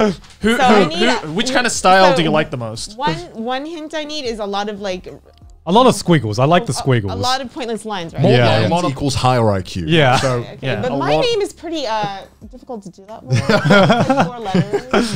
I mean, just go as cursive as you can. You're like, this is. See, Put, yeah, I put, go- put I on go- put on the top hat and the monocle. You know, it's, I go for the doctor. I no kind of approach. like this. Yeah, right. Maybe See. Yeah, I kind of like sedan. It's my Sedan. Sedan. Sedan. Pointing at the my signature, by the way, can we get that on the record? Yeah, I kind of like this one. Yeah. So maybe I'll just like get rid of the O Yeah. Right. and just go scene in. Yeah. See. Yeah. See. See. Scene. It's more C, I think. I like that. That's good. That looks like good. it says Chon. Chen. Chen. Oh yes, my favorite artist, I'll Chen. have to ask my staff though if this passes for the. Do you have to get, What do do you have to you get your think? signature approved by your staff? Not usually, but in this case, probably. When it's this bad, it's like, oh god. It's Chen. I gotta ask: have you guys ever had a fan ask you to redo a signature? Yeah, oh yeah, I have. Because I've had that before, and that's why, because my signature looks a lot better than it used to. Because Yeah. before it used to look something like this, and I remember I put this on like a guy's shirt because he wanted me to sign a shirt, and he dead ass looks at that, and like he was like, "Can you do that again, please? I can't read that." I got a good one for you. Can I have the pen? All right. So I was at a bar with a friend in the middle of nowhere in Japan, and for some reason he thought it'd be entertaining to tell the person at the bar that I was a YouTuber. I normally don't want to do that. I hate it when they do because that. it's just like you're not going to get it if I show you, and you're only going to be impressed by the numbers and not what it Yeah, actually yeah, is, yeah. right? So it's like don't do it. So he does it anyway. So I'm like quite drunk, and they're like, "Can you please?" For some reason, they brought out a shikishi at like 2 a.m. and I'm pretty drunk. So they hand it to me, and I'm trying my best to do this. Yeah. Right. So all I do in the end is just this. I do this.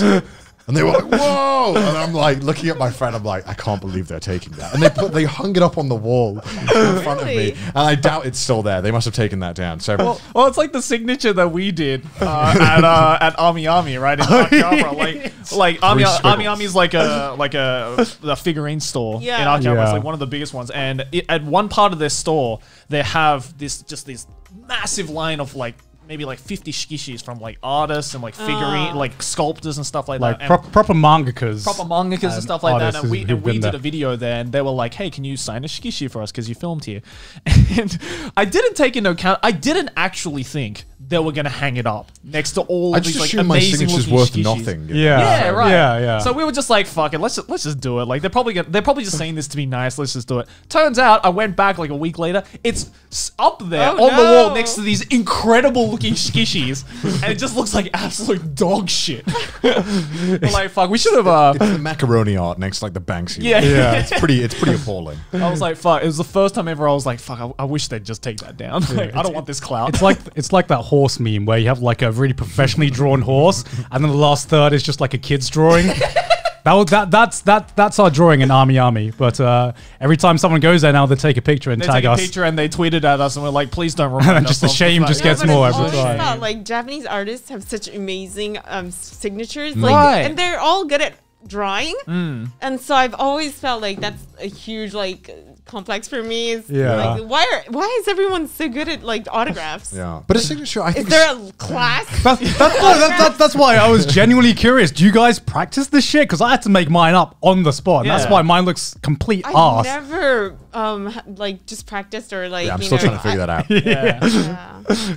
Because I feel like when we all like first had to do signatures, right? Like it kind of Yeah. came out of the blue. Like you weren't expecting it. I feel Yeah. like a signature shouldn't be a burden. And when I ask a Japanese person to do a signature, it's like, give me 15 minutes and a Red Bull and I'll be done. It's Yeah. like, no. It's just, you can just do like some swiggles. I don't care. Yeah. Just slap it. I don't know what. Just I feel bad when they're drawing something really delicate. I'm like, Mm-hmm. this is just gonna like be in like my wall somewhere. I think the highest pressure for me is signing a shikishi.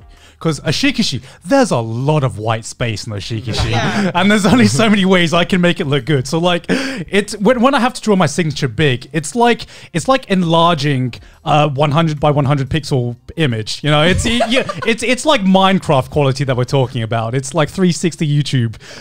And it just looks bad. Yeah, because we're so used to doing like the corner of an anime poster so that it doesn't go Exactly, over it, right? So, Yeah. So I you know, ever since I made a debut in Japan, like I've had to have, you know, shikishi signatures often, and one advice from me is how to fill it up is just draw a lot of stars.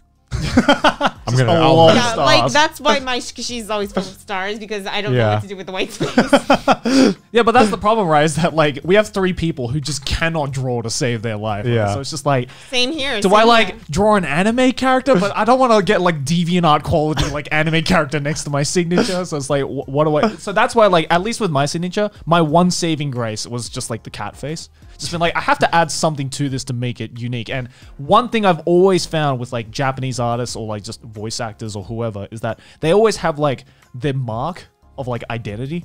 I'm just like, what's it for me? I'll just put a fucking cat face I think on the it. reason like Japanese artists and entertainers like have sort of artwork with their signatures is because they have to sign shikishi and they have to fill up the white space. Yeah. Exactly. Yeah. Basically, just put a cat face or make up an emoji, apparently. Yeah, or or a star. or just a lots heart or of something. lots of Yeah. stars. This is a problem that 99% of viewers will have zero relationship with.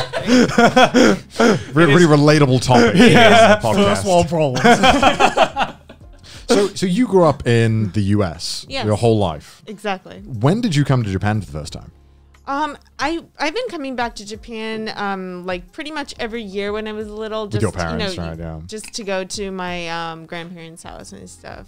And then I came to Japan in middle school, and I experienced Japanese school education wow. for the first Right. time in my life. How was that going from Hell. American school? Hell? Wait, Hell. why?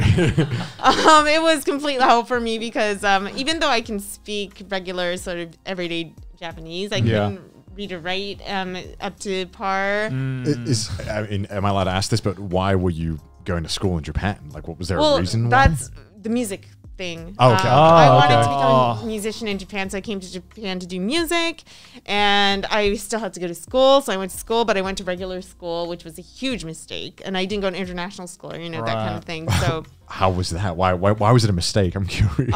it's just that I couldn't keep up with any of the education, Right. and I was a complete loner.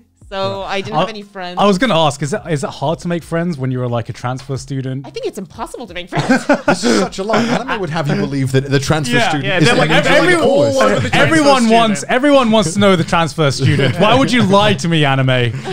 Because like there's that one scene where it's like a transfer student from overseas who's like, oh, they can speak English, and then during the break they're fucking all over that transfer student, right? Like, did that happen to you at all?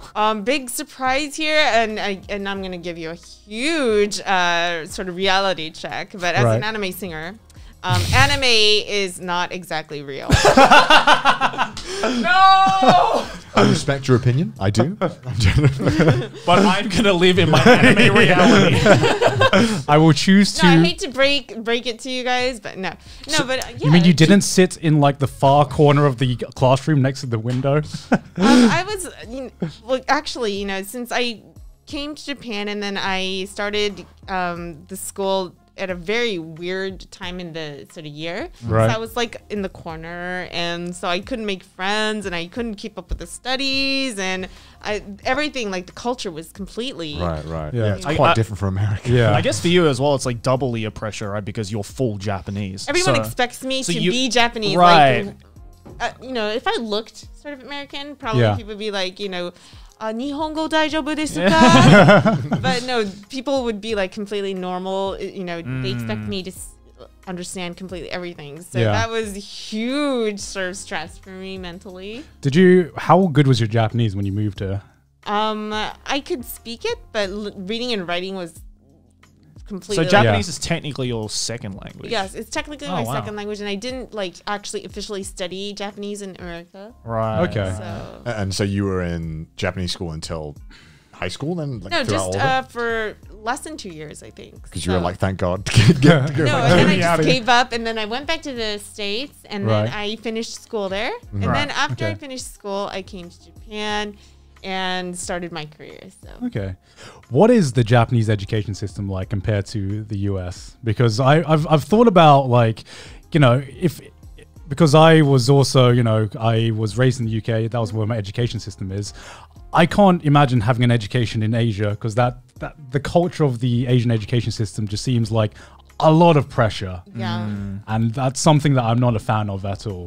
I think, you know, in Japan, I've only been as a student for less than 2 years. Yeah. So I can't say I know everything, but at the same time, I think they're very like studying based. Like everything is about studying, and it's very difficult to be a loner in school in Japan. Like you have to have your sort of niche, and you have to have your place, and you have to have friends in order to really feel like. So yeah, who are like the cool kids in Japanese schools? Who are like the popular kids? Because in like when I was growing up, it would be like the people who are good at sports or like the jocks and stuff like that. Who are like the what makes you popular in Japanese schools? I've always wondered about. I think it is different in Japan. Like it doesn't necessarily mean like you have to be like the most fashionable or anything, but in Japan it's more if you're outgoing and you're also smart. Right. Smart educationally. Yeah. Well, that's one thing anime got right. Yeah. I noticed there's a big difference because when I was growing up in the UK, if you did well in tests, that's like a how you got bullied. that's like a black mark. You're like, whoa, you studied for an exam? Look at this fucking nerd. Whereas in Japan, it's like, whoa, you studied? Oh my God, you're awesome. So I think, you know, that kind of thing is different. Yeah. Like if you're an all-rounder, if you're good at a lot of different things, then you're pretty much, you know, The image of perfection. Yeah, Basically. the You're just image good of- at you're like just I good at said, everything. Japan loves perfection. Yeah, So yeah. I think they sort of exert perfection in the anime as well. Like the animes, they sort of depict perfection in animation. So. Yeah. Yeah, I don't know if you don't have to answer this question if you don't want to, but did you ever have like any negative experiences like bullying because you were like foreign or? There wasn't exactly like direct bullying, but people didn't know how to interact with me because it was an international school and they weren't exposed to foreign people. They at the time though, now of course there are a lot of foreigners in Japan, but at the Yeah. time there were like if there was a foreigner walking around in Shibuya, people would be like, Yeah, yeah. you know. I mean, and it's people- still like that in some cases, they right? didn't have an immune system for like English and foreigners, and so you know, just the fact that I came from the U.S. and that I was an outsider, people were like, "Oh, I don't know how to interact with them." You know, do they know the same language? You know, they didn't really know how to interact with me. So even though I was really outgoing and I'm a people lover. Yeah. No one really wanted to, you know, sort of interact with me like directly. Yeah. They were very shy. Yeah. Japan is very shy. So Yeah. that was one of the biggest stresses. Yeah, for I me. definitely noticed that, especially recently, I feel, even just like looking, like, you know, going out into the town and stuff like that, you do see like, yeah, because like when we were in school, like I never went to a Japanese school either because I just didn't really want to. I heard terrible things about it. But, you know, back then it was like, yeah, if you look any different at all, because it's such a collectivist society, you're just not gonna fit in. Like, no matter how hard you try. So I'm like, I'm not even gonna bother with that shit.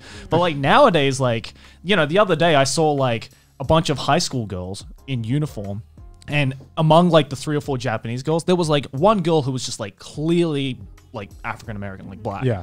So it's like full on, and they were like just hanging out with her like it was nothing. And in my head, I was just like, hell yeah. Finally, like kids Exactly. actually like are starting to understand it in Japan. I'm like, you guys took your fucking time. Yeah. So if I came to Japan now as Yeah. a teenager and went to school, I'd probably have a very Much better different, time. Yeah. experience. Yeah, So, definitely. You know, yeah. This video is sponsored by MackWeldon. MackWeldon is a premium men's essentials brand that believes in smart designs and high quality fabrics and offers a one-stop shop for men's basics. Hell yeah, they do. After taking a brief hiatus from outdoor activities and workout routines, it's time to get back to the grind with new spring essentials from MackWeldon. With body mapping technology and fabric mesh zones. What? What are those? Well, let me tell you, Gaunt. MackWeldon's stealth boxer briefs, I do actually own them. They are just in the wash. Wait, is I that the run ones them. that I'm wearing? Those are not the stealths, Jerry. You would know the stealths if you actually worked out as hard as I do, because they are so goddamn comfortable. They don't smell. They're amazing. They're perfect for everyday wear or to be layered underneath workout gear like this smelly bastard. And for the sweatpants you can wear outside without feeling like you're wearing sweatpants at all. Check out MackWeldon's new Ace line. Socks, shirt, hoodies, underwear, polos, or active shorts, MackWeldon promises comfort and a consistent fit. And it also looks great and feels great from working out, going to work, or on a date. MackWeldon is for everyday life. With a wide range of customized fabrics that can keep up with you no matter what your day looks like. And with the Weldon Blue totally free loyalty program, level 1 gets you free shipping for life. Damn, that is insane. That's a long ass time. And once you reach level 2 by spending $200, you get 20% off every order for the next year. And don't forget about the MackWeldon guarantee. Oh, God, I didn't They forget. want you to be comfortable for you. So you know what? If you don't like your first pair of underwear, you can keep them and they'll still refund you. I just might. So for 20% off your first order, visit MackWeldon.com/TrashTaste and enter the promo code TrashTaste. That's MackWeldon.com/TrashTaste, promo code TrashTaste for 20% off. MackWeldon, reinventing men's basics. Back to the episode. Because I feel like it's extra pressure as well, because I kind of relate to that, where like I feel like if you were like American or something, or you know, something that, you know, your blood isn't from Japan, it would be a lot more exotic. But because you're 100% Japanese, coming back to Japan, you feel like a foreigner in your own home sometimes. Because I felt like that when I went back to Thailand, right? Because, you know, people like foreigners in Thailand, but for me, I feel like I'm a foreigner in Thailand, but it's kind of like a disappointment because I'm 100% Thai, but so they expect me to be fully Thai and fully fluent and fully understanding of the culture and everything. And when they see that I'm not, they're just like, okay, so you're not one of us, but you're also not cool for being a foreigner either. It's like double disappointment. Yeah, I don't get the advantage of being either things. This Thai man would never wear a turtleneck. What is this? But I can completely relate because I grew up in America, but I lived on the West Coast for most of my life. And so there were very few Asian people. And at the time, though, the Japanese boom wasn't existent yet. Yeah. So no one really liked Japan yet. Everyone was like, the Asian people were all one category. It was you're Chinese, you're Japanese, you're the same thing. Yeah. And so I felt very like sort of, you know, left out in the community. I didn't know my identity there. And so then I came to Japan, and then I experienced the same thing where I didn't have an identity. I wasn't completely Japanese. I wasn't completely American. And people were still not used to having, you know, foreign people in Japan yet. And so my timing is just completely off my entire life. Yeah, because like, I mean, when I was growing up in school, like I swear the only guy who was interested in like any Asian culture, and it felt really weird because like, and no one gave a shit. Everyone just cared about like the football that was on. Yeah, like, cool. I mean, but like now it's almost like, you know, there's almost a fetishization of like Japanese culture. Exactly. People love Japanese culture. So if I grew up in the States during now, I'd be like You'd be the so popular kid. popular. Yeah, I'd be you'd be the the popular popular I feel like I grew up in the wrong era because like Exactly. kids now find Did anime. you really just say that? No, because like kids now find anime cool and shit, and I'm just like, bruh, where were all these kids when I was like when secretly we were watching growing up- anime? Yeah, when we were growing up, you get bullied for watching Dragon Ball Z, but Yeah. now you get bullied for only watching Dragon Ball Z. You know? It's like, wow, you only watch We Dragon Ball can Z? talk about this for another 2 hours. Like we can make another YouTube video just for this topic. This is an important topic. Yeah, honestly, because it's like, because I felt that way too, like in Australia, because I was the only kid with any kind of Asian blood in him. Like, I don't look Asian, but when you're in a school that is 99.9% white, even that 1% of Asian look sticks out like crazy. Yeah. So, and then, you know, I had the exact same thing over here. Like, I don't look Japanese at all. So when people when I would say konnichiwa, they'd fucking Nihongo Jozu me in an instant. I'm like, it's not hard to say konnichiwa, bro. Like, I can say so much more. But I can say so much more, but you don't even give me the opportunity to give that to you. Yeah. So it was like, what the fuck do I do? Yeah, it's funny how times have changed, because I remember talking to my cousin who has a son who's going to school now, and he's really into sports. He's like a super jock, basically, kind of like kind of like the opposite of me, giga jock, basically. But I remember she was telling me about how he got bullied in school, right? Because he didn't a jock. No, for being a jock because he didn't play Fortnite. So That's so funny. My mum was telling me the same thing. So my younger So my younger nephew, he got bullied for not playing Fortnite. So one day he decides to play Fortnite, and then he still got bullied because he had the default skin.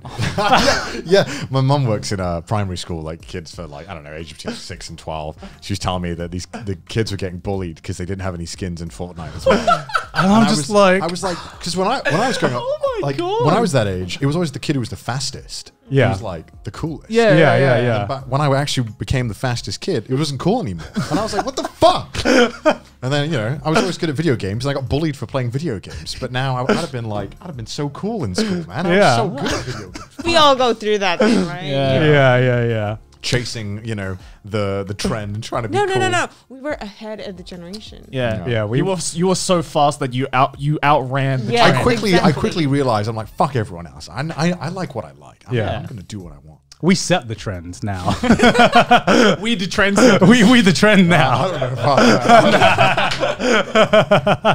don't know. Yeah. I'm curious because, like I said earlier, about like people loving Japan now. What do you think about people who like think of Japan as a utopia, like this kind of perfect society? Because people give me shit when I say like bad things about Japan. Like, if you don't like it, just leave. And I'm like, no. I'm just British. I just complain about everything. Yeah, sometimes I find it very interesting. Like what is so great? It's not that Japan has changed so much recently. It's just that suddenly it's become a utopia. So Yeah. I just think that Japan is very unique, even in Asia.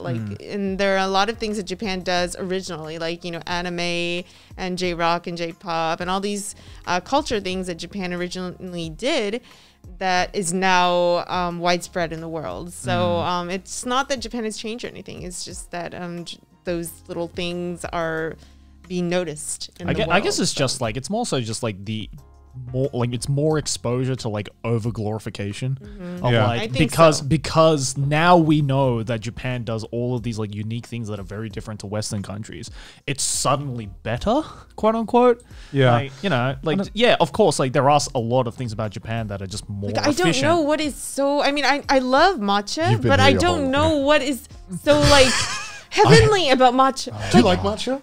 I do, but I understand that it's good, but I don't know why. In There's too much of it, America especially, they treat matcha like a brand of cocaine. No, Exactly. Japan does too. Japan has matcha everything. I'm pretty sure there's like matcha toilet roll that you can eat. But what I'm saying is that in America there are matcha. so many things in America, like so many, like even There's more in Japan. even if it's a hint of Asian, they're just like, yeah, we gotta have matcha something.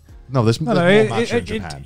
I mean, there is of course there there is is, more because we made matcha it. in Japan, There's but too much matcha. but Why it's is like matcha the everything? What's up with that? the way the matcha is like marketed towards like the Americans. It's like this exotic thing. Yeah. It's a unique Like, taste. because matcha is like an official frappuccino taste, Yeah. Is it? Yeah. around the world. Yeah, around matcha. the world. Oh, I didn't know that. Yeah. Because you don't get frappuccinos gone. I'm the only one out of the three of us that will get a frappuccino. Because you've turned more white since Yeah. you've moved to Japan, Yeah. Connor. What it is gone. It is what it is, okay? I just think that globally, the world likes green stuff, like wasabi. It's green. Likes green matcha, stuff. it's green. So if it's green, it's probably Puke gonna. green. Yeah, I love that. I love that.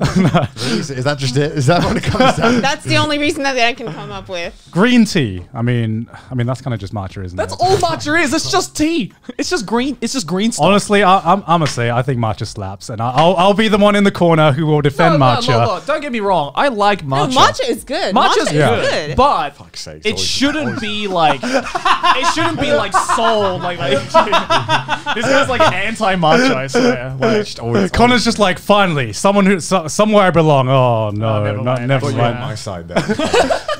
So matcha is just like the tip of the iceberg, but there are so many things about Japan are being discovered and are being like utopiaized. So like Bidets should be. Yeah. They're amazing. exactly. There are a lot of things about Japan and Japanese culture that I think rightfully so should be put up on a pedestal, like bidets, for example, right? Like, I mean, fuck. You experience a bidet, your life has basically changed for the better. As we discussed in an earlier episode. Heated toilet seats. Heated toilet seats. Japan has normalized heated toilet What are seats. some great things about Japan that you find really like amazing?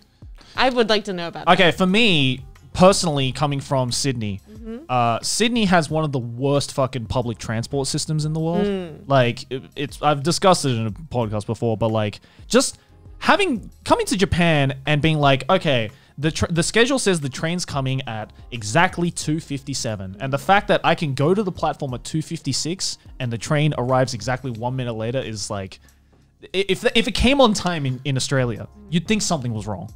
You'd think the bus driver had like a gun to his head, being like, arrive here on time, because otherwise it just never comes on time. So Yeah, there's two sides of Japan for me, because I love the convenience of Japan, but there's two sides of the convenience, because there's the daily living, because just living in Japan, just the daily living side of Japan, it's so convenient, it's so easy. And then there's the business side of Japan, which is like the exact opposite of convenience. So but like just living here, I feel like I get the best of Japan, because I'm self-employed. So it's way more convenient just to live here. It drives me insane like how intensely they'll pursue politeness here. Like to a point where it makes everyone's life inconvenient. Like as Garm was saying about business, they'll keep people in the chain of the business that shouldn't be in the chain. Like there'll be middlemen in everything, just out of like courtesy. And there's a point where I'm just like, come on, this is ridiculous. Like we can talk about it ourselves. Like no, you have to go through like, the 5 middlemen who introduced it's each like, other. bro, do I really need to get approval from the boss's boss to just go get some lunch? Yeah. Like, I just want to go. Yeah, I mean, the things I love, I like the safety. You know, yeah. living in London's kind of sketch at times. Oh, dude, speaking of sketch, we've got to talk about America, right? Like, Oh, right. Yeah, New York to Tokyo has to be like Yeah, worlds apart. And then also, you know, being from the UK, we're not known for our culinary excellence. So it's nice having food that tastes good all the time. at a reasonable price. But I'm scared because, you know, I was very good at eating just like potato, being like, oh, this is amazing, isn't it? Just a potato. Exactly. now- That when you come to Japan, you become really like gourmet. Yeah, like, and now you expect everything to taste good, and you're like, no. yeah, to me, pizza was anything with cheese, bread, and tomato, Exactly, and I was pretty happy with that. Yeah, butter, I was anything happy. with butter, cheese on it is good. And then now it's like, this is stone baked, right? Oh no. Oven baked, And it's really? aomori-san. Embarrassing. It's aomori-san. Is it locally grown? It's locally grown. Yeah. Which prefecture are these strawberries from? Oh, really? That prefecture? Oh no. It Embarrassing. had. What do you mean it didn't cost $1,000 for one strawberry? Get that out of here. Yeah, every time I go back to the UK now, the hardest thing I have to adjust to is just going to like going through like my Uber Eats or the local restaurant guide like to my area and just seeing nothing that's appealing to me unless I travel all the way up to London in the city centre. Takeout's really good here. Yeah. Takeout in the UK, it's like, which greasy food do you want? Yeah, it's like you get a choice between kebab, It's so kebab good. pizza, chicken burgers, and that's. I like chicken burgers, though. I do. I mean, there's like I like chicken burgers as well, but there's a time and a place for chicken burgers. Yeah. What about you? What's the best thing? What's the best thing of both? Like, what do you like most about America? What do you like most about Japan? Well, you know, the thing about I liked about America was that it's really diverse. You know, Yeah. you could go anywhere and really just feel at home. Yeah, Like, it's friendly too. I really like it's the very friendliness. friendly, and Yeah, you can yeah. have conversations with anyone. Yeah, it's very open. But in Japan, you know, it's hard to get friendly with people. I think it takes time. People are more sort of shy and have that one wall between. Yeah, you feel like you have to break down multiple barriers to like really get to know someone, and even then, it's it takes quite time hard. to be able to call someone a friend, you know. Yeah, in yeah, Japan. yeah. So that's one of the differences I feel. But there are a lot of things I love about Japan as well. You feel safe. You know, you can trust everyone most of the time. Yeah, Most of the time. yeah. Yeah, you can trust. You know, and the quality is always, you know, very high for anything, not just food, but for any kind of service, or, you know, it's great. But I think that you get spoiled in Japan. So once you start living in Japan for a while and you go overseas, like everything feels slow, everything feels, you know, like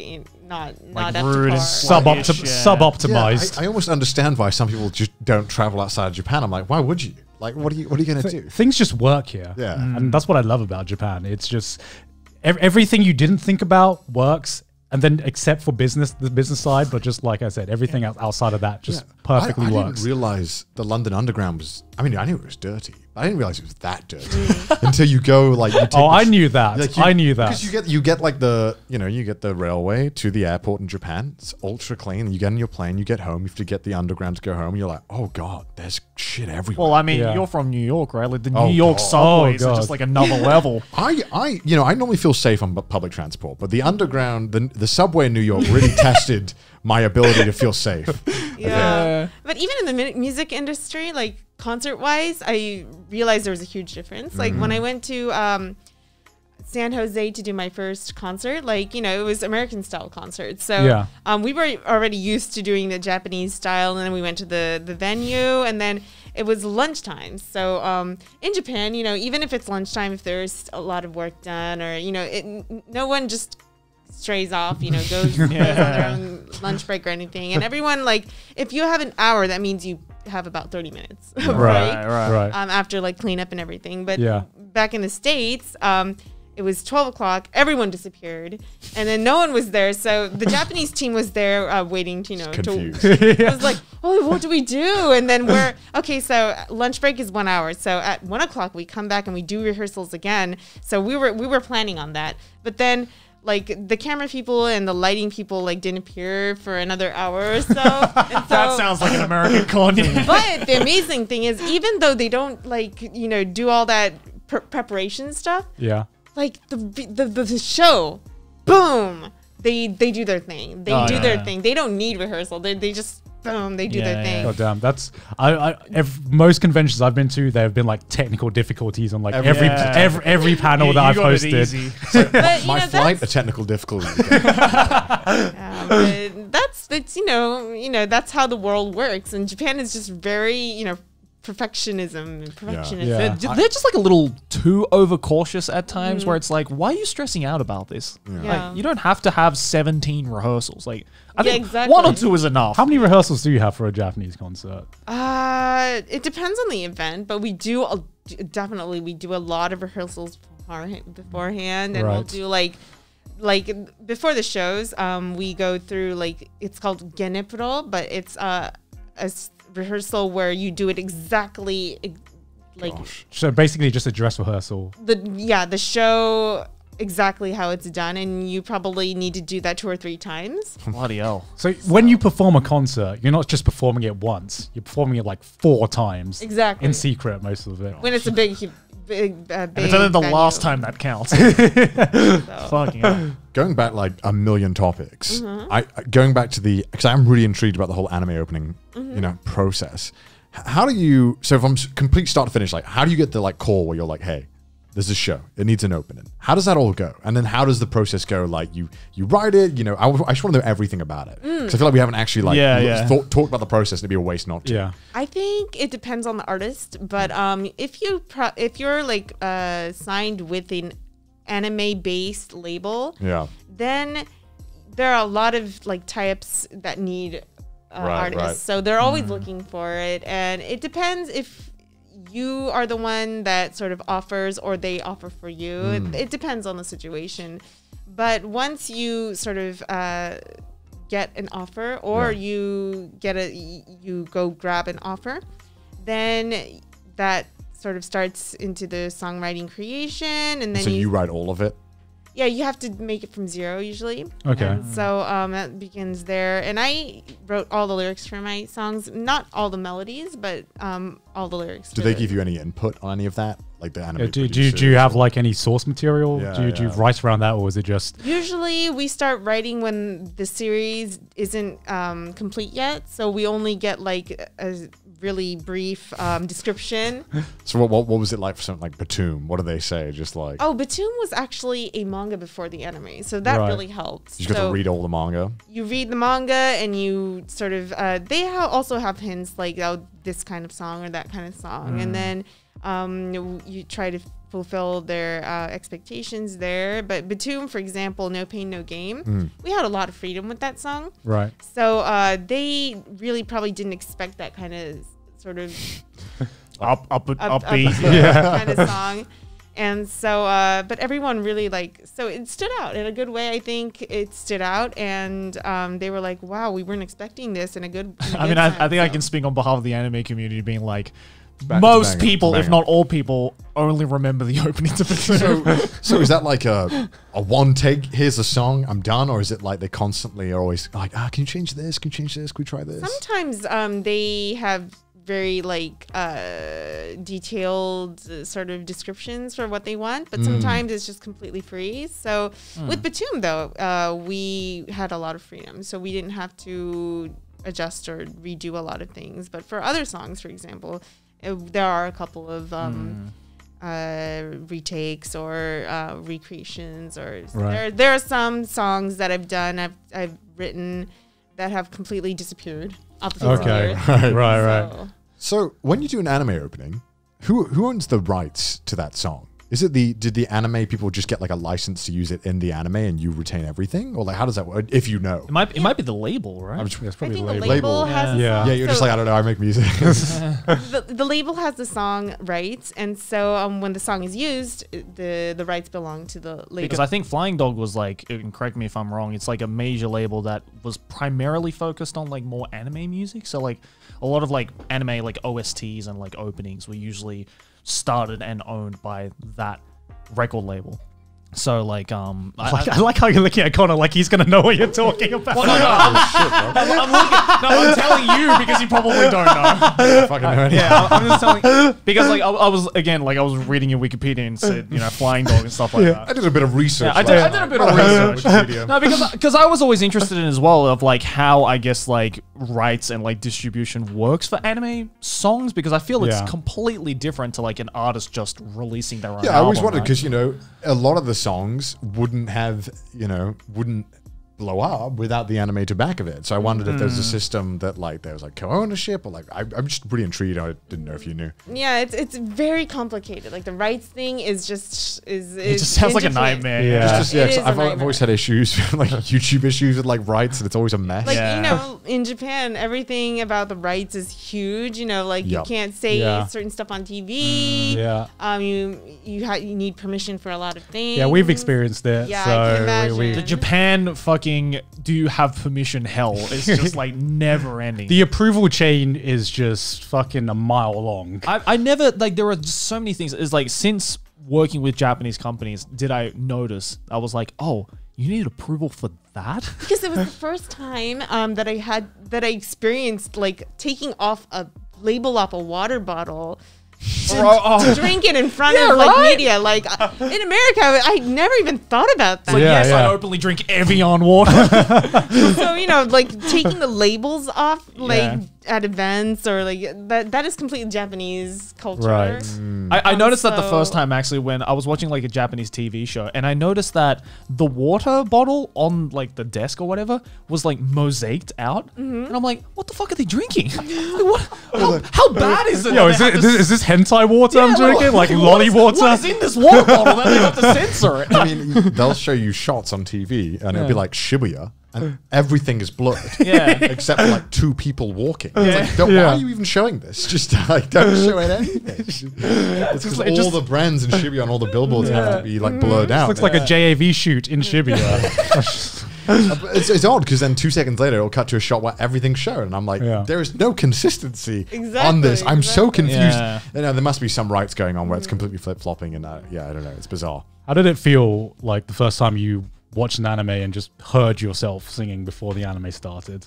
Oh, it was really nerve wracking. I was probably peeing my pants, waiting for Because it. you're pretty much living the dream that I think a lot of like, especially like Western weebs want, where they're like, yeah, I can sing. One day I'm gonna sing in an anime opening. Like, It's very surreal. It's Yeah. very Yeah, I surreal. bet. It didn't really like hit home until a lot later. Yeah, because do you? I assume when you are producing the song, you don't actually get to see the animation opening of like what they put so to your song. The first time that, well, actually, I did see like a sample of the opening, but the Right. first time I actually saw the official like finalized version was on TV. Right. wow. So it was probably like the same as you guys. you Yeah. know? Right. I was like in front of the screen. I was like, what the hell? What the hell is happening? I hear my voice from the TV. Do you normally skip anime openings? Am I allowed? I usually, sometimes, but most of the Industry time, secret. Yeah. Sometimes, but yeah, I try to watch it. yeah, Yeah. Kind of like If I like it though, I'll watch it definitely. Yeah, I mean, I don't think there's anything wrong with skipping anime openings. Yeah, I said it. I fucking said Yeah, it. Because sometimes they're kind of mid. yeah, I mean, let's be honest. As an artist, right? When Netflix gives you that skip intro button, does your heart like die inside a little bit? You're like, oh no, my hard work. I try to not imagine how many people are skipping my. Like, how dare you skip my banger song? No, because now that you work in the industry, has that changed the way you kind of like not only view anime music, but just music in general? Because like, as someone who works in anime YouTube, I can't look at anime YouTubers the same, or like I can't view it as just to be entertained anymore. I can't shut off that part of my brain. I think it has sort of destroyed a bit of like the enjoyment of part of it, because everything that concerns like music right now becomes a job for me. Yeah. So I start listening to like, I it's hard to just listen it for my enjoyment. Yeah. I do find that. Because sometimes you see someone who does something fucking great, and you're just like, damn it, I wish I did that. I wish I could do that. Was me.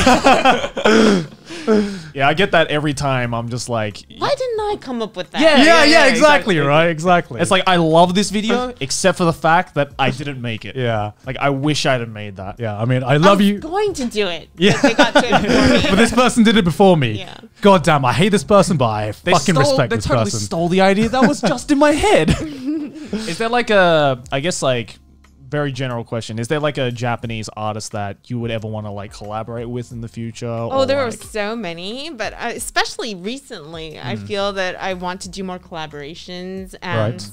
and so like there are a lot of artists though. Yeah, I don't think we asked like who are some artists that you like or respect. I should say. There's so many. Japanese or Western? Yeah, Japanese or Western. Well, I Avril Lavigne, of course. Avril Lavigne, right up there at the I top. have to live up to that. No, but I do really respect her music, but also like artists like Miyavi. Yeah. Oh, but one amazing thing that happened this recently is I collaborated on stage with Flo. Oh wow. Oh, So that was okay. a real dream come true for me. Yeah. So that was amazing because I was a listener of theirs. How did that happen? I have no idea. You just turned up to perform and Flo's right there. Like, Let's introduce ourselves. I woke up and I was collaborating on stage with Flo. No, but it was an event. Okay. And it was an event, and the event side said that, hey, it would be great if you collaborated on a cover song with Flo, which was 3分の1順序の感情, which was a Rurouni Kenshin anime opening. Right. So that was amazing. But the thing is, we met for the first time during the only rehearsal that happened right before the actual stage. Oh, so, wow. Right. So that Bit we didn't have a nerve-wracking. lot of time to get to know each other before, so, but it was amazing, and these kind of miracles do happen when you're working like this. So that's always exciting. And it seems like you've just had a lot of great opportunities that you never kind of like aim for. It just kind of happened. That definitely, I'd have to say that a lot of the miracles that happened were unexpected. Yeah. In my career. Next step for you though is collaborating with Avril Lavigne. That's let's see if we can make it happen. oh my gosh. So I have to ask, do you watch any YouTubers? I have made a YouTube watching debut.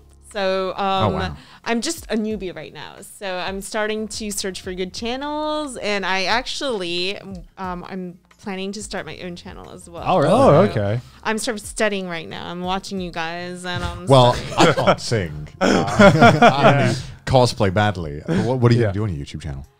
Just mostly like half of the things I plan to do are going to be music based, but half of the things are going to be like just for fun, just for having fun with my watchers and me being me. Yeah.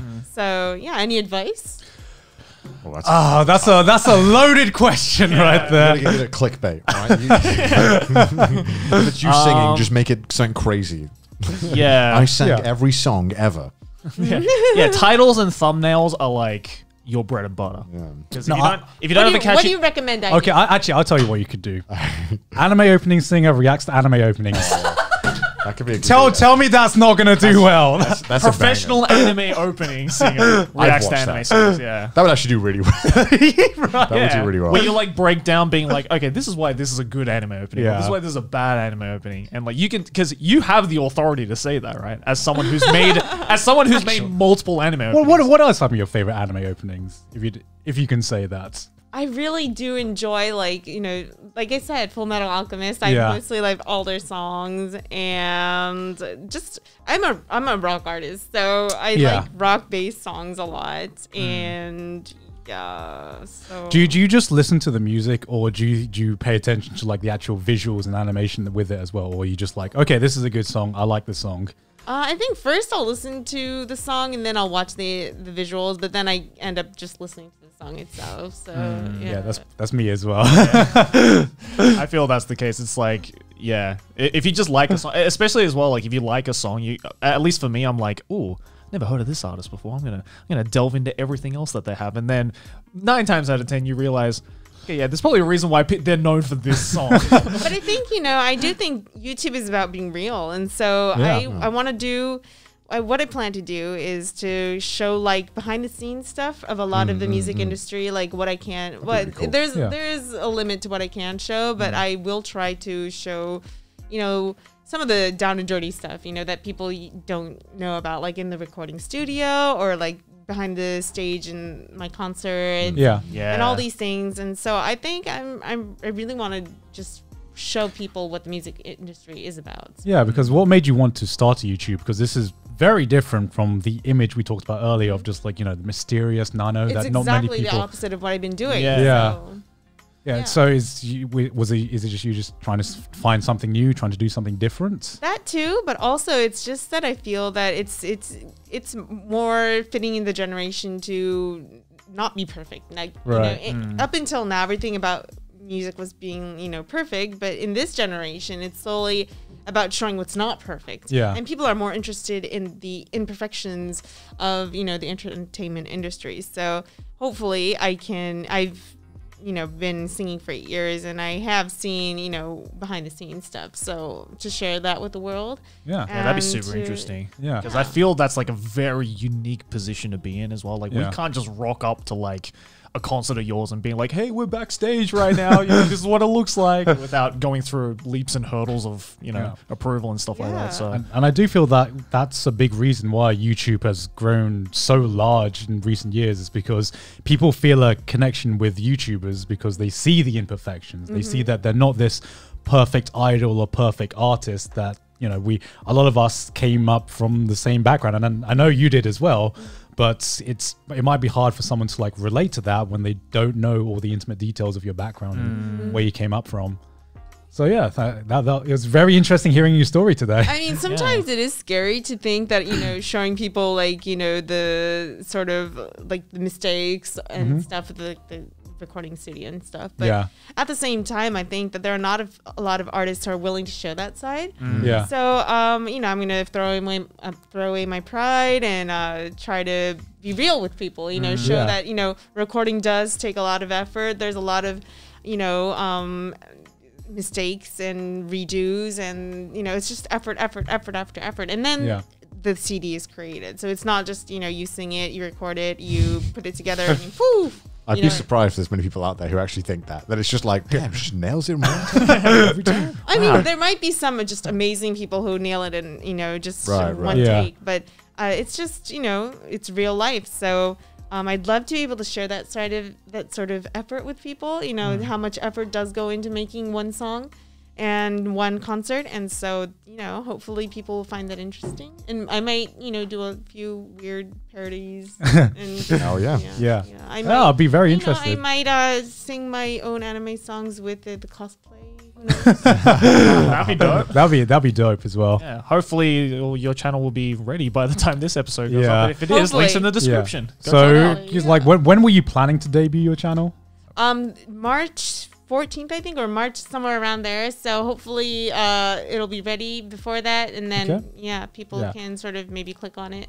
So if her channel is up and ready, it's gonna you can click on the link in the description to subscribe to Nano, and I guess that'll be a week after this episode airs. So keep an eye out on that for that as well. I feel really at home right now, so maybe I can just park here. Yeah. Maybe I can be the fourth of you guys. You can be one of the boys. Just It's blend okay. I think we need a trash taste opening. So maybe after this time, I'm gonna like just happen to appear every time, you know, like fourth. Yeah, definitely. Well, we'd love to have you back on sometime. I would love to be back. I think, you know, if you're going to be a YouTuber, you should do our outro for us. That's a very crucial part of being really? a YouTuber. Like an outro song? No. Outro for the YouTube video. You know, you have to say like, comment, subscribe. Oh yeah, Don't you gotta thank our get used to that. gotta get used to that. All right, Yeah, I think we should YouTuber coaching session right now. Okay, so all you have to do is look at the camera and go, hope you guys enjoyed the video. Be sure to like, comment, and smash the like button. You have to say smash, by the way. to be smashed. You can't just say like hit the like button. No, it has to be like a Smash the like. You Yeah. hold in the smash the like button. So can I practice here? Go ahead. Everyone watching YouTube, thank you. That was Nano. You have to smash the like button. I did not expect that. God damn. Now you have to. smash the like Now you button. have to. And if you're like us, you have patrons who are watching right now. And Yeah. they're Look at on all these screen lovely right now. patrons. Look at all these lovely helping patrons. Everything is support the amazing. show. Thank you so much, Thank patrons. you so much. Mwah.